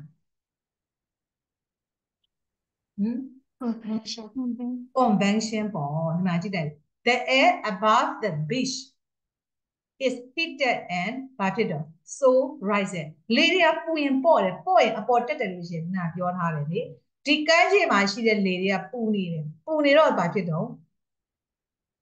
ပေါ့သွားပြီပေါ့ရင်အပေါ်လေပူတွေတက်သွားပြီလေပူတွေတက်ရင်အဲ့လေပူတွေနေရာမှာလေအေးတွေကအစားထိုးလာတာပေါ့ဘာဖြစ်လို့လဲလေပူတွေမရှိတော့ဘူးလေအဲ့တော့လေတွေရဲ့သဘောတရားဒီ pressure ရဲ့သဘောတရားနဲ့တူတည်တယ် pressure နည်းသွားရင်များအားနဲ့လေတွေကနည်းတယ်ရောက်ပါလေမင်းတို့လေမုန်တိုင်းတွေဖြစ်တဲ့အခါမှာလေဟိုမင်းတို့သတင်းတွေမှာကြင်ညာတယ်လေဖိအားနဲ့ရုပ်ဝင်ဖြစ်နေတယ်မုန်တိုင်းကြာညင်လာတော့မလို့ကြင်ညာတာကြားဘူးတယ်မလားဟင်ဒီဘင်္ဂလားပင်လယ်အော်နဲ့နီးတစ်ဝိုက်တွင်လေဖိအားနဲ့ရုပ်ဝင်ဖြစ်နေပါသည်ဘာမုန်တိုင်းလာပဲရှိသည်ပြင်းအားဘယ်လောက်လဲပြောတယ်လေအဲ့ဒါတွေကြားဘူးတယ်မလားအဲ့တော့ခုနကပူတဲ့လေတွေကအပေါ်တက်သွားတော့အဲ့နာမှာလေဖိအားနဲ့ရုပ်ဝင်ဖြစ်သွားတယ်ဒါဆိုရင်ပင်လယ်ထဲမှာရှိတဲ့လေတွေကဖိအားများတာအဲ့တော့နဲတဲ့နေရာကိုများတဲ့နေရာလေတွေရောက်ကြတာပေါ့ပင်လယ်တွေကလေအေးတွေအဲ့လေအေးတွေဒီဘာဖြစ်တော့ဟင်တို့လေပူတွေနေအောင်အစားထိုးပြီးရောက်လာမင်းတို့ရှိကိုလေပြေလေညင်းတွေရောက်လာတာဟောရမလားတေချာမှတ်ထားနော်တရားလေးကိုရမလားပင်မနေပြီလားအဆင်ပြေရလားဒီချာချမအဖြေလေးပြင်ပြဒီမှာလေးတမိအဖြေလေးလည်းပြထားတယ်လေဟုတ်လားအဖြေလေးပြထားတယ်လေဖြစ်ပြန်တော့ဒီမှာလေးတမိ The air above the beach is heated and so rises. Cold air from above the sea flow into the place. အဖြေလေးလည်းခုနပြထားတယ်ကလေးတွေဒီမှာမမြင်ဘူးလားရမလားတစ်ခါဖတ်ကြည့်လိုက်ပါအောင်အဖြေလေးကို the air အားလုံးဖတ်ရအောင်ဟဲ့ The air above the beach is heated and so rises. Cold air from above the sea into replace ဟုတ်ပြီနော်လေးဘူးတွေအဲ့တော့ convection ဆိုတာဘာမှပဲဖြစ်လို့ရှိတော့အရေတွေအငွေ့တွေမှာပဲဖြစ်လို့ရှိဒါကိုထပ်ပြီးတော့ချက်ပြီးတော့ထပ်ဖြစ်ချင်တယ်ဆိုရင်ဒီကောင်ဒီ heat convection process ဒီရှယ်မေးမယ်ဒါဘာ process နဲ့ heat transfer လုပ်ထားလဲမေးခလေးတို့ကဘာဖြေလိုက်လဲ convection process ဟုတ်ပြီနော်အဲ့တော့ how convection ဝတ်တဲ့ convection နဲ့ဘယ်လိုလုပ်တယ်လဲတဲ့ convection can happen in gas or liquid တွေ့လား gas အငွေ့သို့မဟုတ် liquid အရေအဲ့ဒါတွေကိုဘာလို့ခေါ်လဲ fluid လို့ခေါ်တယ် fluid ဆိုတာ gas ကော liquid ကော fluid လို့ခေါ်တာနော်မှတ်ထားနော် any material which can flow အဲ့ fluid ဆိုတာဒီစီးဆင်းနိုင်တဲ့ပစ္စည်းတွေအားလုံး fluid ပဲလေဟာလည်းစီးဆင်းနိုင်တယ်လေတိုက်တယ်ဆိုတာတနည်းအားတနည်းလေကြောင်းစီးသွားတာပဲလေနော်အရေကတော့စီးဆင်းနိုင်တယ်မင်းတို့သိတယ် Think about air လေကြောင်းစဉ်းစားကြည့်အောင်လေဆိုတာ gas ပဲတဲ့ its particles are quite far apart and can move about freely တဲ့လေထဲမှာရှိတဲ့လေကိုတော့အမှုန်လေးတွေအနေနဲ့ကြည့်နော်တို့ကကြည့်လိုက်မယ်ဆိုရင်လေထဲမှာရှိအမှုန်တွေဟာဒီအတန်လေးတွေကတစ်ခုနဲ့တစ်ခုဟာဘာဖြစ်တော့ဆွဲဆောင်မှုကအလွန်နည်းတယ်ဒါကြောင့်မို့တော့အငွေ့ဖြစ်နေအငွေ့ဖြစ်တဲ့အတွက်တော့လွယ်လွယ်ကူတနေရကြီး quite far apart ဆိုတာအမှုန်လေးတွေတစ်ခုနဲ့တစ်ခုဆွဲအားနေတော့တနေရာနဲ့တနေရာဝေးကွာနေလေမှာလေကိုအမှုန်လေးတစ်ခုနဲ့စဉ်းစားမယ်လေမှာရှိတဲ့အမှုန်လေးတွေပေါ့ atom molecule လေးတွေကိုလေ့လာလိုက်မယ်ဆိုရင် အဲ့တော့တစ်ခုနဲ့တစ်ခုဆွဲအားနေတဲ့အတွက်သူဟာဘာဖြစ်တော့လွယ်လွယ်ကူကူနဲ့သူကရွေ့ရှားနိုင်တယ် when air is heated its particle move faster and they move farther apart အဲ့လေကိုအပူပေးရင်လေအမှုန်လေးတွေဒီသူကညံ့ညံ့ဆန်ဆန်နဲ့ခပ်ဝေးဝေးကိုရွေ့ရှားနိုင်တယ်တဲ့အဲ့ဒါကိုတို့ကလေရဲ့ပမာဏကိုလေကိုတို့ကဂုံတက်နေတယ် expand ဖြစ်တယ်လို့ခေါ်တယ်ကျယ်ပြန့်လာတယ်လေပွာလာတာပေါ့နော်ပွာလို့သူအပေါ်တက်လာတယ် now the air is less dense အဲ့တော့လေဟာပွာလာပြီဆိုတော့တိတ်ပြီးချင်းနေသွားတာမင်းတို့ density အကြောင်းနဲ့ရှေ့မှာသင်ခဲ့ပြီးသား the air is not less dense than the surrounding air ပတ်ဝန်းကျင်မှာရှိတဲ့လေတဲ့သူကပေါ့သွားတယ် density တိတ်ပြီးချင်းနေသွားတယ် and it flow upward အဲ့တော့အဲ့ဒီတိတ်ပြီးချင်းနေတဲ့လေဟာအပေါ်တက်မှာလေပူကအပေါ်တက်တယ် it carries energy with it အပေါ်တက်သွားရင်သူ့မှာပါလာတဲ့ heat energy ကိုသူက carries လုပ်သွားတယ်တဲ့ at the same time ခုလာ denser air flow into replace it အဲ့ဒီအချိန်မှာလေသူ့ရဲ့ပတ်ဝန်းကျင်မှာသူ့လောက်မပူတဲ့လေအေးတွေကသူ့နေအောင်အစားထိုးပြီးဝင်လာတယ်အေးတဲ့လေဆိုတာဒီအေးတော့ density ပိုများတယ်နော်အေးတဲ့ကောင်က density များတယ်အေးတော့လေးတာပေါ့ကွာပူရင်ပေါ့တယ်မှတ်ထားလိုက်အေးတဲ့လေဒီပို့ပြီးတော့ density များတဲ့အတွက်ခုနကဘာဖြစ်တော့ပူတဲ့နေရာတွေမှာအစားထိုးပြီးဝင်ရောက်လာတယ် So convection is the transfer of energy through a fluid when the fluid is submerged အဲ့တော့ energy transfer ဖြစ်ခြင်းကိုတို့က convection process လို့ခေါ်တယ် fluid တွေမှာပဲဖြစ်ပေါ်တယ်အဲ့ဒီအခါမှာ fluid တွေသူကိုယ်တိုင်ရွေ့ရှားတယ်ခုန conduction မှာတော့သူကိုယ်တိုင်မရွေ့ရှားဘူးနော်ကလေးတို့အပူလျှောက်ကူးတာ energy transfer ကိုတို့ conduction မှာတော့ particle လေးတွေ vibrate ဖြစ်ပြီးတော့မှအပူကူးတာနော် convection မှာသူကိုယ်တိုင်ရွေ့ရှားတာဒါကွဲကြတယ်မှတ်ထားလေပူတွေအပေါ်ကိုရွေ့သွားတယ်ရေပူတွေအပေါ်တက်သွားတယ်မှတ်ထားနော်လေပူတွေအပေါ်ကိုရွေ့သွားတော့ပူနေတဲ့ရေတွေကဘာမေးရေနှုတ်တည်တယ်မှလားရေနှုတ်တည်ရင်ရေနှုတ်ရဲ့အောက်ခြေနဲ့ကပ်နေတဲ့ရေကအရင်ပူတယ်လေအဲ့ဒီရေပူတွေအပေါ်ကိုတက်သွားမှာပြီးတော့အဲ့ဒီနေရာမှာရေအပေါ်ကအပူမရတဲ့ရေအေးတွေကအောက်ဆင်းလာမှာအဲ့လိုနဲ့ပဲအပူကလှည့်ပြီးတော့ရေတို့ပူသွားတာဒါကြောင့်မို့လို့ convection what မှာ fluid တွေဒီသူတို့ကိုယ်တိုင်ရွေ့ရှားခြင်းအဖြစ် energy ကို transfer လုပ်တယ်တေးသေးရှာရှာမှတ်နော်အပူကိုတည်ဆောင်တဲ့နေရာမှာဒီ fluid ဆိုတာအရေရောအငွေ့ရောဟာသူတို့ကိုယ်တိုင်ရွေ့ရှားခြင်းအဖြစ် energy ကို transfer လုပ်ပါတယ်ရမလားဟယ်လိုရတယ်နော် okay ကဲဒါဆိုရင်ဒီနေ့နော်ဒီ convection အကြောင်းလေးပဲဒီချက်ပြောပြီးတော့မှနောက်ဒီကြမှာ radiation အကြောင်းပြောမယ်radiation အကြောင်းပြောပြီးရင်တော့ပြီးပါပြီเนาะတို့တင်ဖို့ topic တွေနဲ့ radiation ပဲကြံတယ်မနေ့ပြန်ကမှာเนาะ radiation အကြောင်းနဲ့တင်မယ်ပြီးတော့မေးခွန်းအတွက်ဒီ energy နဲ့ပတ်သက်တာကိုဘယ်လို prepare လုပ်နေဆိုတော့သင်ပေးမယ်နော် workbook ထဲက exercise ကလေးတွေတော့လုပ်ကြည့်လိုက်မယ်အဲ့တော့ teacher ကမင်းတို့ရှင်မှာ workbook တွေရှိတယ်မှတ်လားဟုတ် teacher ဟုတ်ပြီအဲ့ workbook ထဲက exercise တွေကြိုဖတ်ထားပေးပါအဲ့ဒါမှမနေ့ပြန် teacher နဲ့ discuss လုပ်တဲ့အခါမှာတို့အမြန်သွားလို့ရမှာနည်းနည်းဆိုရင်နောက်ကနေ delete ဖောက်ပြီးလိုက်တာလည်းရတယ်နားလည်မယ်နော်workbook ထဲမှာလည်း exercise တွေကအများကြီးပဲ okay ကြိုဖတ်ထားပေးပါ workbook ထဲက exercise ဘယ်လိုဖြည့်ပလဲဆိုတာလည်းတခါလဲကြိုပြီးစဉ်းစားထားပေးပါကဲဒါဆိုရင်teacher robot လေးတစ်ချက်လိုက်မယ်နော်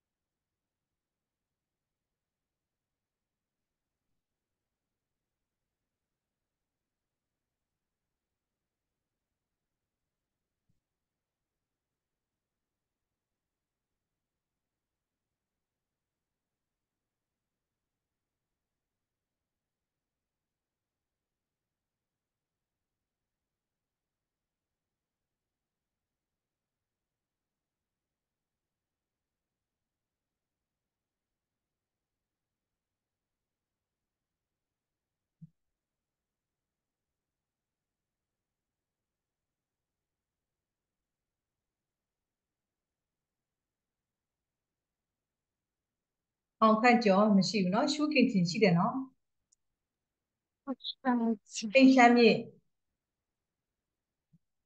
အိမ်ချမ်းမြေရှိလားအိမ်ချမ်းမြေမရှိဘူးကောင်းဆက်လွင်ရှိတယ်ကြည်စင် ကြည်စင်လင်းရှိလားကြည်စင်လင်း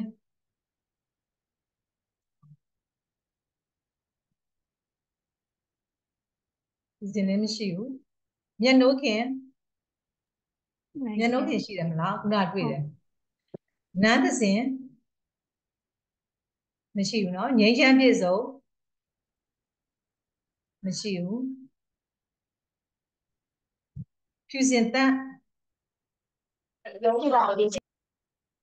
ပြည်ဟိန်းကျော်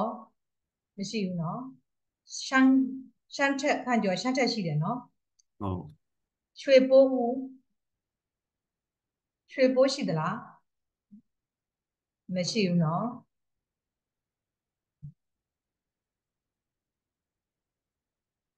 ရွှေရည်ရှိတယ်တန့်ဖြူစင်တန့်ဖြူစင်ရှိသလားတန့်သစ္စာရှိပါတယ်ရှင်ဟုတ်ပြီတော်စင်ငိမ့်ရှိတယ်ရတော်ရှိတယ်เนาะဟုတ်ရှရင်တော်ဟုတ်ပြီရုံးခင်ခင်ရှိတယ်ဝိရေမော်ရှိတယ်เนาะစုခီရှိတယ်เนาะအေးချမ်းစုအေးချမ်းစုမရှိဘူးเนาะဟုတ်ပါတယ်အားလုံးမင်္ဂလာပါကလေးတို့လက်ခံတွေ့မယ်เนาะဟုတ်လားဒီချိန်နဲ့เนาะ